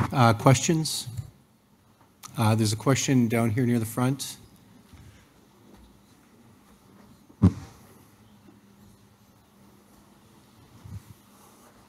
Hi, thank you very much. Great talk. This is a really practical question. I'm assuming when you use the PowerBreathe device, the electronic devices, that they're used, it's one device used for many patients. So how can you ensure the sort of infection control safety of them? Yeah, good question. So we would use a different device for each patient. Okay. That is with the simple one. The electronic one, they come with connectors that you can take off, you can clean it, and then you can take the device to the next patient. Other questions? How do you select? Do you do this clinically in any of your patients? The answer is sometimes, because I think we still need better data, and in our institution, the physiotherapists run this, the patients are selected, as I described in that sort of that guideline paper. They're patients who are on the ventilator for a while, ideally, more than 7 days, 5 to 7 days. Those are the patients we think are really going to be benefiting from a bit of training. But they need to be stable, they need to be hemodynamically stable. I mean, there's a bunch of criteria that I've shown very briefly on that one slide and that you can find in that paper. I think that's still one of the questions, which patients would benefit most. But my gut feeling would be the patients that have been on the ventilator for longer. and especially patients who've been on a controlled mode of ventilation longer, where that muscle weakness kicks in very, very quickly, as you've shown us. Great, thank you very much. I think that Leo Heunks had a... Oh, sorry, I missed that. Go ahead. So, Frank, thank you for this great talk. I have a physiological question. I mean, breathing is an endurance task, right? So why would it make sense to introduce strength training? Why wouldn't you focus on endurance training? Yeah, good question expected from a marathon runner. Yeah. Look, IMT can be both, and I've sort of glossed over that. But in Ewan's meta-analysis, you'll see that we divided the studies into strength regimens and endurance regimens. So you can do IMT more as an endurance one or more as a strength intervention. It's just a slightly different way of doing it in terms of what target, so high intensity, what target of the maximum inspiratory pressure you use, and how often you repeat it. Both these methods improve MIP and have similar outcomes in terms of... So I'm not sure whether one would be better than the other. I tend to agree with you that we need endurance, but we also need strength, right? I mean, you also need, when your own sort of topic, expiratory muscle weakness, and you need these muscles to cough, that's also both strength and endurance. Coughing is a strength task, right? You need to generate a lot of pressure in a short time period. Yeah. So I was always wondering, what is the effect of IMT? Is it really increase in muscle mass, or does it has to do with re-innervation of muscles? I mean, but maybe that's too long of a discussion right now. But it is, and I glossed over a paper that looked at some of the oxygenation parameters. So Rick Hosling did a study, his group, looking at sternocleidomastoid muscles and other muscles. And if you do high intensity IMT, there is oxygenation improvements in these muscles during exercise. So it's much more than just thickening of the muscle. There's also training. And interestingly, most IMT studies that looked at expiratory strength also showed that the maximum expiratory pressure improves in these patients. So there's much more going on than just a bit of, sniffing. Thank you very much. Thank you very much. So,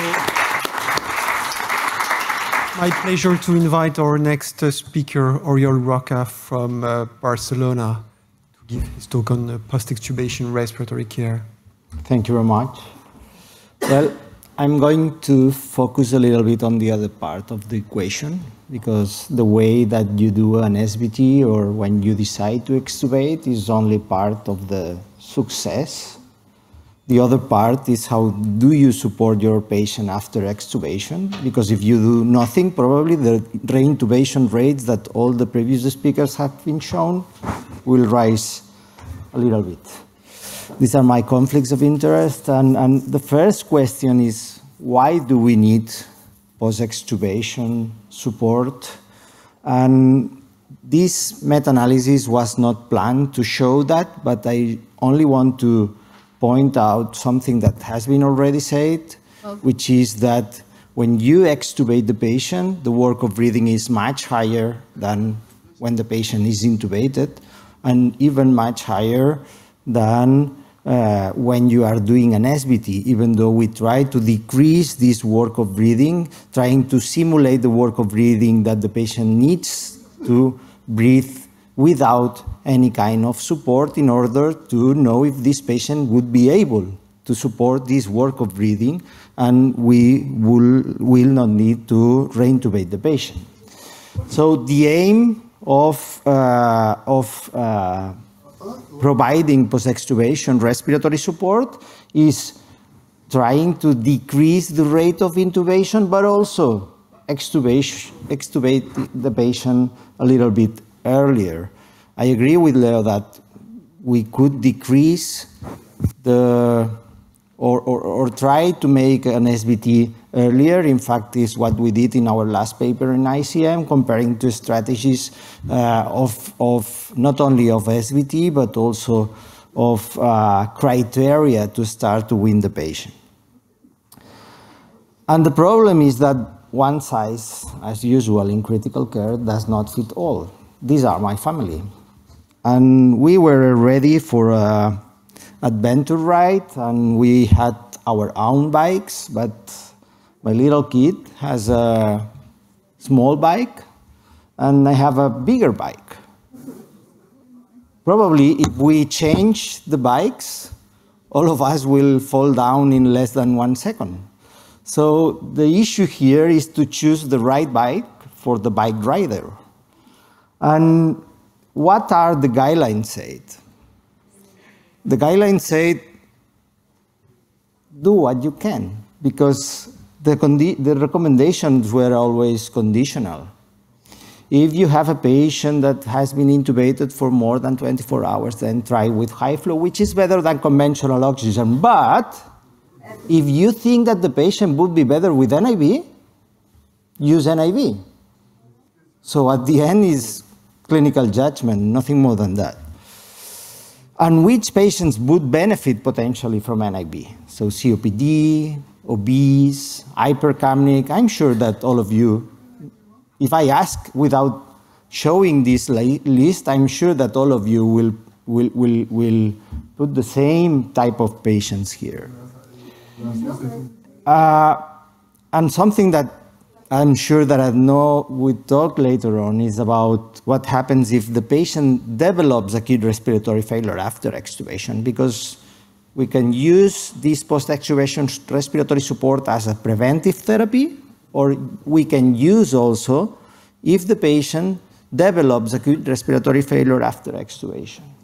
What about prevention? This is probably one of the first study that was published by Gonzalo Hernandez almost 10 years ago in JEMA. He compared high flow versus conventional oxygen in patients with low risk of intubation, which means that they had no risk factor for reintubation, and high flow performs better in terms of need for reintubation after 72 hours. And when we look at patients at high risk, that was defined as the presence of at least one risk factor for reintubation. NIV was more or less like high flow. But we were a little bit concerned about this result because we put in the same box patients with one risk factor for reintubation and 7 risk factors for reintubation, which was a pragmatic approach, but it really does not make a lot of sense. So we made a post-hoc analysis of this paper, and we saw that some kind of threshold at between 3 and 4 risk factors. It seems that if you have more than 4 risk factors, at high flow increase the risk for reintubation compared with NIV. And then we planned another study comparing this specific subset of patients with more than 4 risk factors for reintubation. And as you can see, the reintubation rate was lower with NIV, as well as the length of hospital stay. But importantly, look at the time of NIV use during the first and the second day, because it was protocolized. They need to be on NIV at least the first 48 hours after extubation. They were almost all day with NIV. In that case, when they were without NIV, they were treated with conventional oxygen. And the group of Arnaud improved the strategy and compare high flow with high flow plus NIV, which makes a lot of sense. And they observed that this combination in patients who had more than 65 years old or had any underlying chronic or cardiac or lung disease, high flow plus NIV decreased the rate of reintubation compared with high flow alone. But if you look at the subgroup analysis, it seems that even though there is still a difference, the main result of the study was driven by the patients who were hypercapnic, which is something that we could expect before. He also did a secondary analysis focusing on patients who were obese. And as you can see in these patients, as we expected before, just because the underlying process that caused the weaning failure, NIV performs better than high flow. It's quite, we could assume that these patients would benefit more than pressure than flow. And the study was more or less repeated by the group of Samir Jaber, but they compare NIV against conventional oxygen, and regardless the subgroup of patients that you see, NIV perform better than high flow in obese, than conventional oxygen in obese patients. What happened with neurological patients? We have seen that they are a very specific population, and using this Bayesian approach, the prophylactic use of high flow or NIV was not associated with a decrease of reintubation. So probably the cause of weaning failure of this patient is completely different to the ones that I have shown before. This is a study that I like a lot. It was performed by the group of John Cassie and Matt Sembler in Nashville.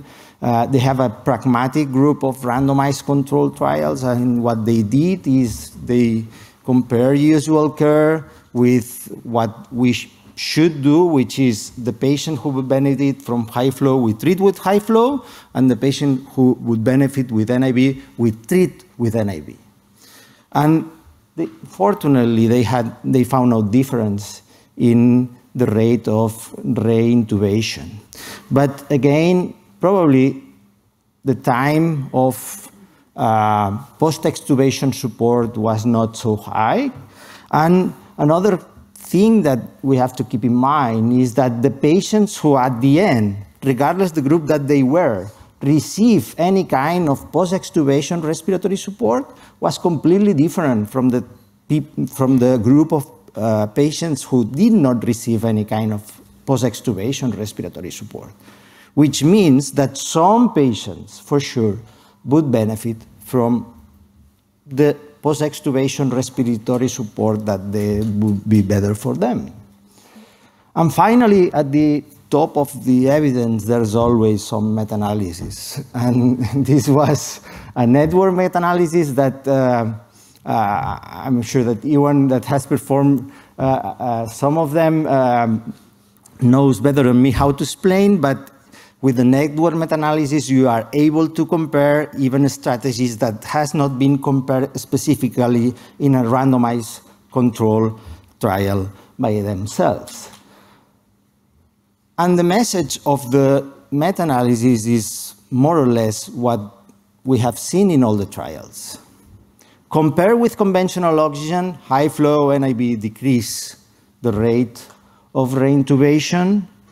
Again, there is no effect on mortality, probably because they do not die because of the reintubation.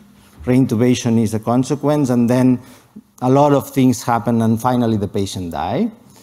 And one interesting thing is that the highest the baseline risk of reintubation is, the more benefit you get from any kind of post-extubation respiratory support. And the highest risk, baseline risk for reintubation, the better performs the combination that are not proposed in the JAMA study, combining high flow and NIV. What about treatment?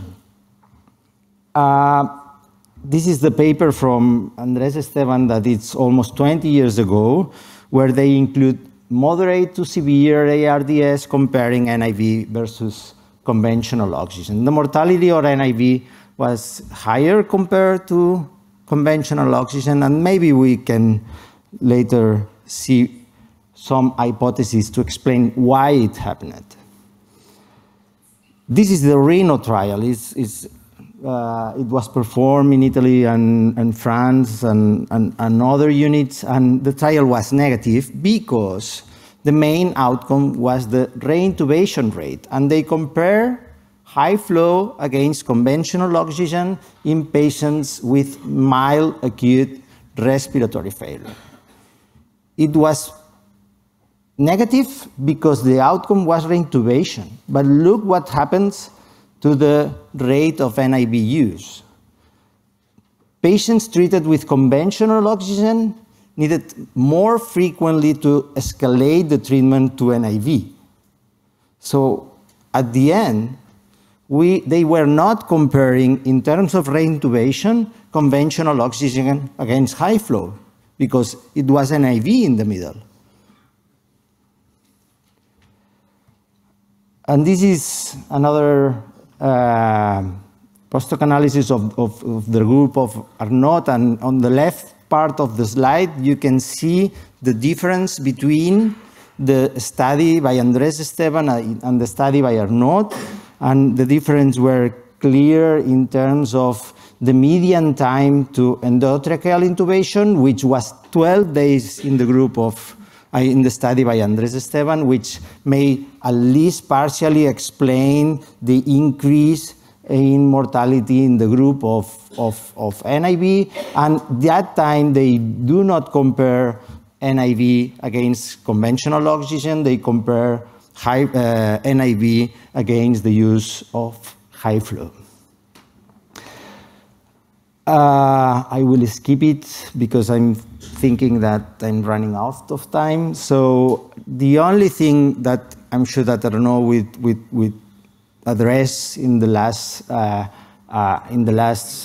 talk is if we need to use rescue NIV to prevent reintubation. And the results of the meta-analysis say that there is no benefit on doing that, and there is a risk of delaying intubation or delaying reintubation, which is not, which we should keep in mind every time that we use it.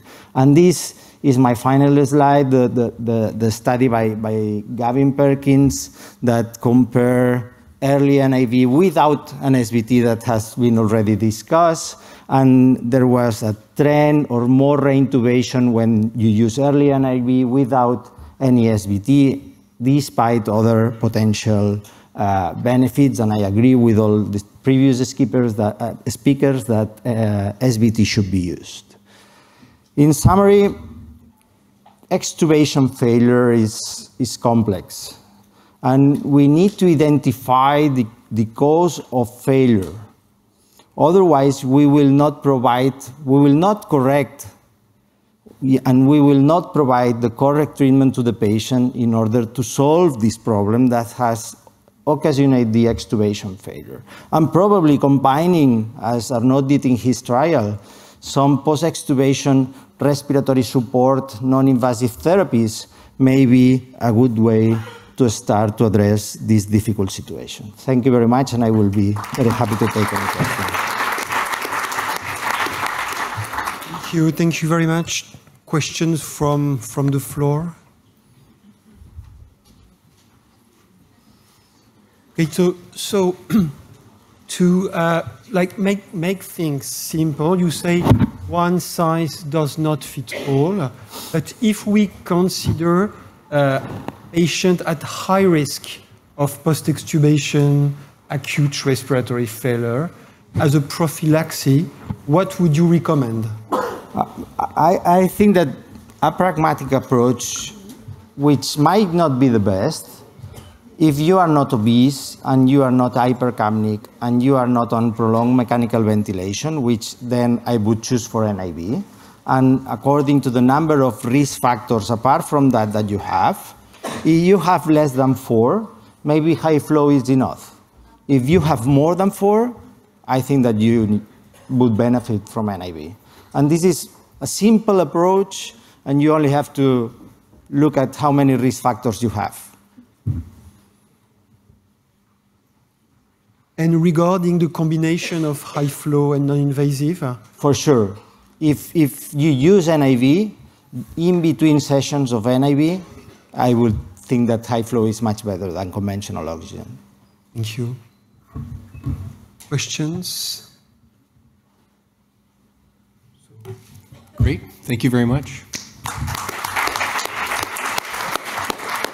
All right, so for the final lecture of our session this afternoon, invite Professor Thille back to the podium to discuss extubation failure management. Thank you. Maybe you would have preferred another speaker to finish the session, but I am not in charge of the program, and therefore I have a second session in. My name is Arnaud Thille. I work at the University Hospital of Poitiers in France, and the talk this time concerns extubation failure, and maybe we will see many results we saw in previous presentations. These are my conflicts of interest, mainly with Fisher and Paykel. Extubation failure is, in my opinion, could be defined as reintubation, and as we saw before, usual rates of reintubation are around 15%, but mortality in case of reintubation is particularly high, and I really think that this is the main patient-centered outcome after extubation and could be the definition for extubation failure. But when to assess reintubation? Many studies assess reintubation at 48 hours, 72 hours, maybe until seven days after spontaneous extubation. I strongly believe that we would assess reintubation maybe until day 7. And in this study, when we compared prophylactic strategies after extubation, non-invasive ventilation versus high flow and non-invasive ventilation, we found a decreased risk of reintubation using NIV. But we use in this study as primary outcome reintubation at day 7. And among all patients who required reintubation in the ICU, 97% of them were reintubated within the first 7 days after extubation. But for example, at 48 hours, only 60% of patients who needed reintubation in the ICU were reintubated within the first 48 hours after extubation, and probably it's too early to assess reintubation at 48 hours and even at 72 hours. And in my opinion, extubation failure should be clearly defined, and probably reintubation or death in case of do not reintubate order within the 7 days following extubation could be an adequate definition of extubation failure. Who are the patients at risk? We discussed this point just before. In our study, we used this criteria defined in a previous observational study, and we used this very easy criteria to identify because we know all these criteria at time of extubation: an age of more than 65, underlying chronic cardiac disease, meaning ischemic cardiopathy, left ventricular dysfunction, regardless of the reason, history of cardiogenic pulmonary edema, atrial fibrillation, or underlying chronic respiratory disease, including mainly COPD patients, but also, and more frequent, obesity hypoventilation syndrome. And these patients in observational studies before systematic use of non-invasive ventilation, high flow, etc., high reintubation rates above 20 or 25%. And these patients were clearly easy to identify this population with a high risk of reintubation. But in the Spanish study, they used other criteria, the same, age, cardiac disease, respiratory disease, but also obesity, comorbidities, prolonged duration of mechanical ventilation, weaning difficulties, difficulty to manage secretions. Maybe just a little bit difficult to calculate, for example, severity score, but Okay, I would like to just to discuss about obesity. It's not really a risk factor for extubation failure.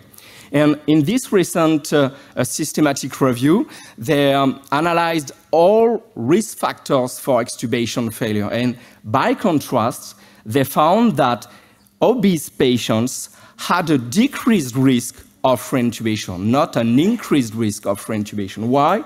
Probably because these patients are very good responders to positive pressure, CPAP, or non-invasive ventilation.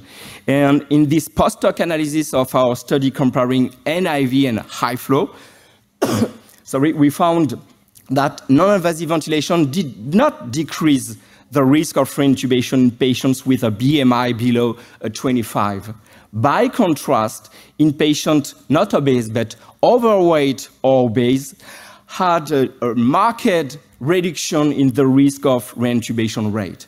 And just to stop a moment, in obese patients, the rate of reintubation was only 6%. 6% assessed as day 7, therefore late after extubation, in patients with also other criteria for extubation failure, chronic cardiac disease or chronic respiratory disease or age, and their rate of reintubation was only 6%. And therefore, showing that these patients had not an increased risk, but probably a lower risk, especially when applying non-invasive ventilation and positive pressure.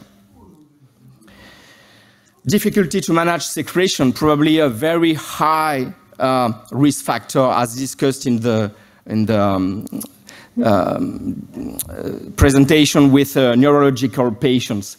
And when we analyzed the reintubation rates in patients with ineffective cough or moderate or effective cough in this study, observational study including patients at high risk of extubation failure, we observed reintubation rates up to 40%, a very high rate of reintubation. In this study, we assessed cough strengths using a semi-quantitative scale, absent, weak, ineffective, moderate, etc., assessed by nurses at bedside. And is it a good method to assess the cough strengths? Yes, probably. In this systematic review, they pooled more than 7,000 patients, and they found that as well, cough peak flow or semi-quantitative cough strength score was effective to assess and to detect patients with ineffective cough. And in both groups, they found reintubation rates so high as 35 or 40%, exactly as our previous study. So, how to prevent extubation failure and reintubation? Maybe by performing hard spontaneous breathing trial, and we discussed this point in the previous presentation, because pressure support ventilation trial is an easy trial, whereas TPS trial is a hard trial in terms of record breathing. But we have 2 recent studies, patients, more than 1,000 patients in patients at low risk of extubation failure. Reintubation rates were exactly the same with pressure support ventilation trial or TPS trial. And in our study, including nearly 1,000 patients at high risk of extubation failure, assessed at day 7, almost the same 15 and 14% of reintubation in both groups. Therefore, a hard trial does not seem to reduce the risk of extubation failure. How to prevent extubation failure? Maybe by performing alveolar recruitment before extubation, because in this Spanish study, they found that reconnection to the ventilator for 1 hour before extubation significantly decreased the risk of reintubation, 14 to 5%. Just in these patients, most of them underwent spontaneous breathing trials using TPS trial, probably a trial promoting a large alveolar recruitment. And in this physiological study just published this month, we compared loss of end expiratory lung volume after a spontaneous breathing trial performed with pressure support or with spontaneous with TP's trial, and what happened after 1 hour of reconnection. And we found a loss of volume around 20% with a pressure support ventilation trial, but more than 40% using a TP's trial, a marked derecruitment, a marked loss of end expiratory lung volume at the end of spontaneous breathing trial that may explain, in case of direct extubation without reconnection, an increased risk of post-extubation respiratory failure and maybe reintubation. We can observe that 1 hour after reconnection to ventilator, loss of volume was completely recovered as at baseline. But almost 10 minutes after reconnection, we recovered almost all volumes also. How to prevent extubation failure? We discussed this point also before, maybe by applying prophylactic non-invasive respiratory support.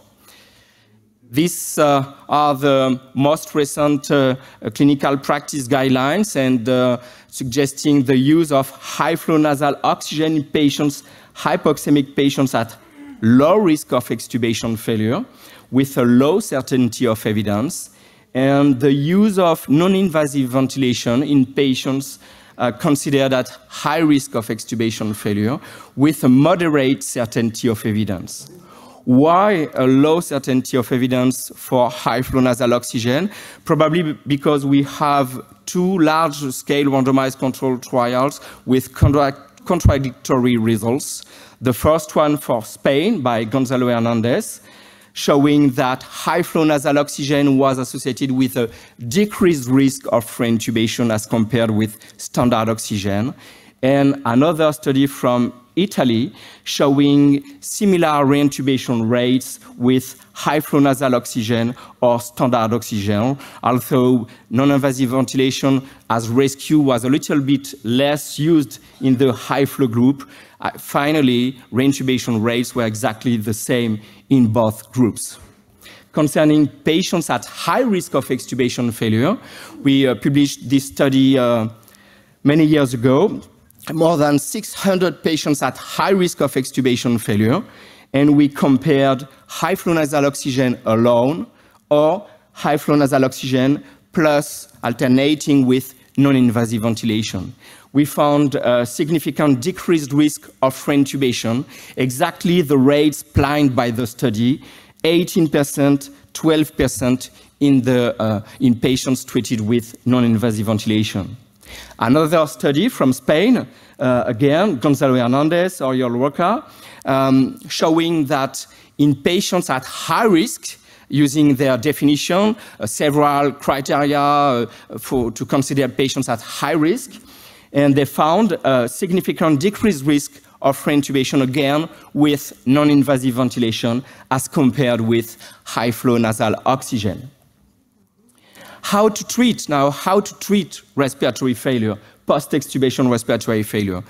Oriol showed this slide in the previous presentation. This is a very important study, published nearly 20 years ago. They randomized patients with post-extubation respiratory failure to receive non-invasive ventilation or standard oxygen. They found exactly the same rate of reintubation, half of patients, but mortality was significantly higher with NIV than with standard oxygen. Why? Maybe because patients were reintubated later than the others. This is a very important study because in the success story of non-invasive ventilation showing beneficial effects in COPD patients, cardiogenic pulmonary edema in 90s, and then some forms of acute respiratory failure, this was the first study showing that non-invasive ventilation may have deleterious effects in patients, may be associated with an increased risk of death. I remember in European Congress, everybody looked for all reasons to explain because they had little experience, blah, blah, I don't know, but these patients are really dead. And it was the first data showing a potential deleterious effect. And therefore, most recent guidelines suggests that non-invasive ventilation should not be used in the treatment of patients with established post-extubation respiratory failure. Problem is, what can we use? Because non-invasive ventilation may be associated with an increased risk of death, and high flow nasal oxygen has never been specifically studied in this situation, in this setting. In the post-hoc analysis of our JAMA study, we found that patients were treated with non-invasive ventilation in more or less 40% of cases. And we found a trend for better outcomes with non-invasive ventilation. The conclusion was just non-invasive ventilation may not be deleterious in this setting. But therefore, we conducted and we designed a new study comparing non-invasive ventilation alternating with high flow or high flow alone only in patients with criteria for post-extubation respiratory failure. And this study started just last year. We use as criteria for reintubation, obviously cardiac respiratory arrest, altered consciousness, and severe respiratory failure, including two criteria among a high respiratory rate above 35, clinical signs suggesting respiratory stress, respiratory acidosis with a pH below, say, 7.25, or severe hypoxemia with a pF ratio below 100 millimeters of mercury. In conclusions, a hard spontaneous breathing trial using TPs does not seem to reduce the risk of reintubation. A reconnection to mechanical ventilation may prevent a reintubation, probably by avoiding pronounced alveolar derecruitment induced especially by TPs trial, and non-invasive ventilatory support can prevent reintubation, especially in patients at high risk of extubation failure.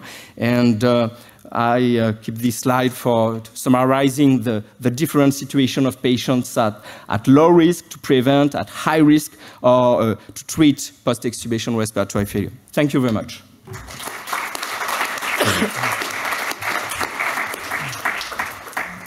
Thank you very much.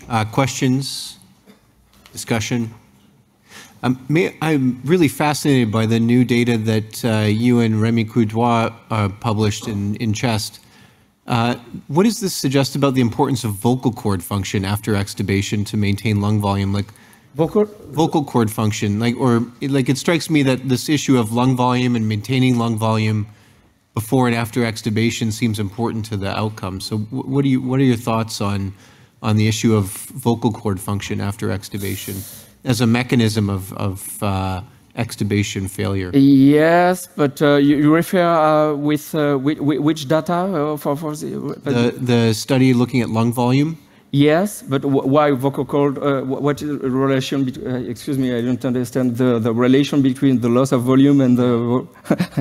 No, fair enough. I'm jumping steps ahead, but one of the mechanisms by which we maintain lung volume after extubation is vocal cord function, and it seems that the lung volume is quite different between pressure support and T-piece. Or maybe just pressure, no? Maybe pressure allows alveolar recruitment, but I don't know if it's the only mechanisms to explain post-extubation respiratory failure, but we know that fatigue does not seem to exist, and in the old paper by Frank van Haren, fatigue of the diaphragm does not exist in case of spontaneous breathing trial failure. Patients had a higher work of breathing at the beginning, at the end, but diaphragm function remained adequate, and therefore it could be a mechanism to explain post-extubation respiratory failure, this loss of volume due to removal of pressure, just removal of pressure. And it could explain also beneficial effects of apply CPAP or non-invasive ventilation after. Very good, thank you. I think if there's no further discussion, then we can wrap things up. Thank you to Professor Thille and all our tremendous speakers this afternoon, and audience engagement, great questions and discussion, and extremely well chaired by Professor Demoule as well. Thank you very much. Thank you very much. Thank you.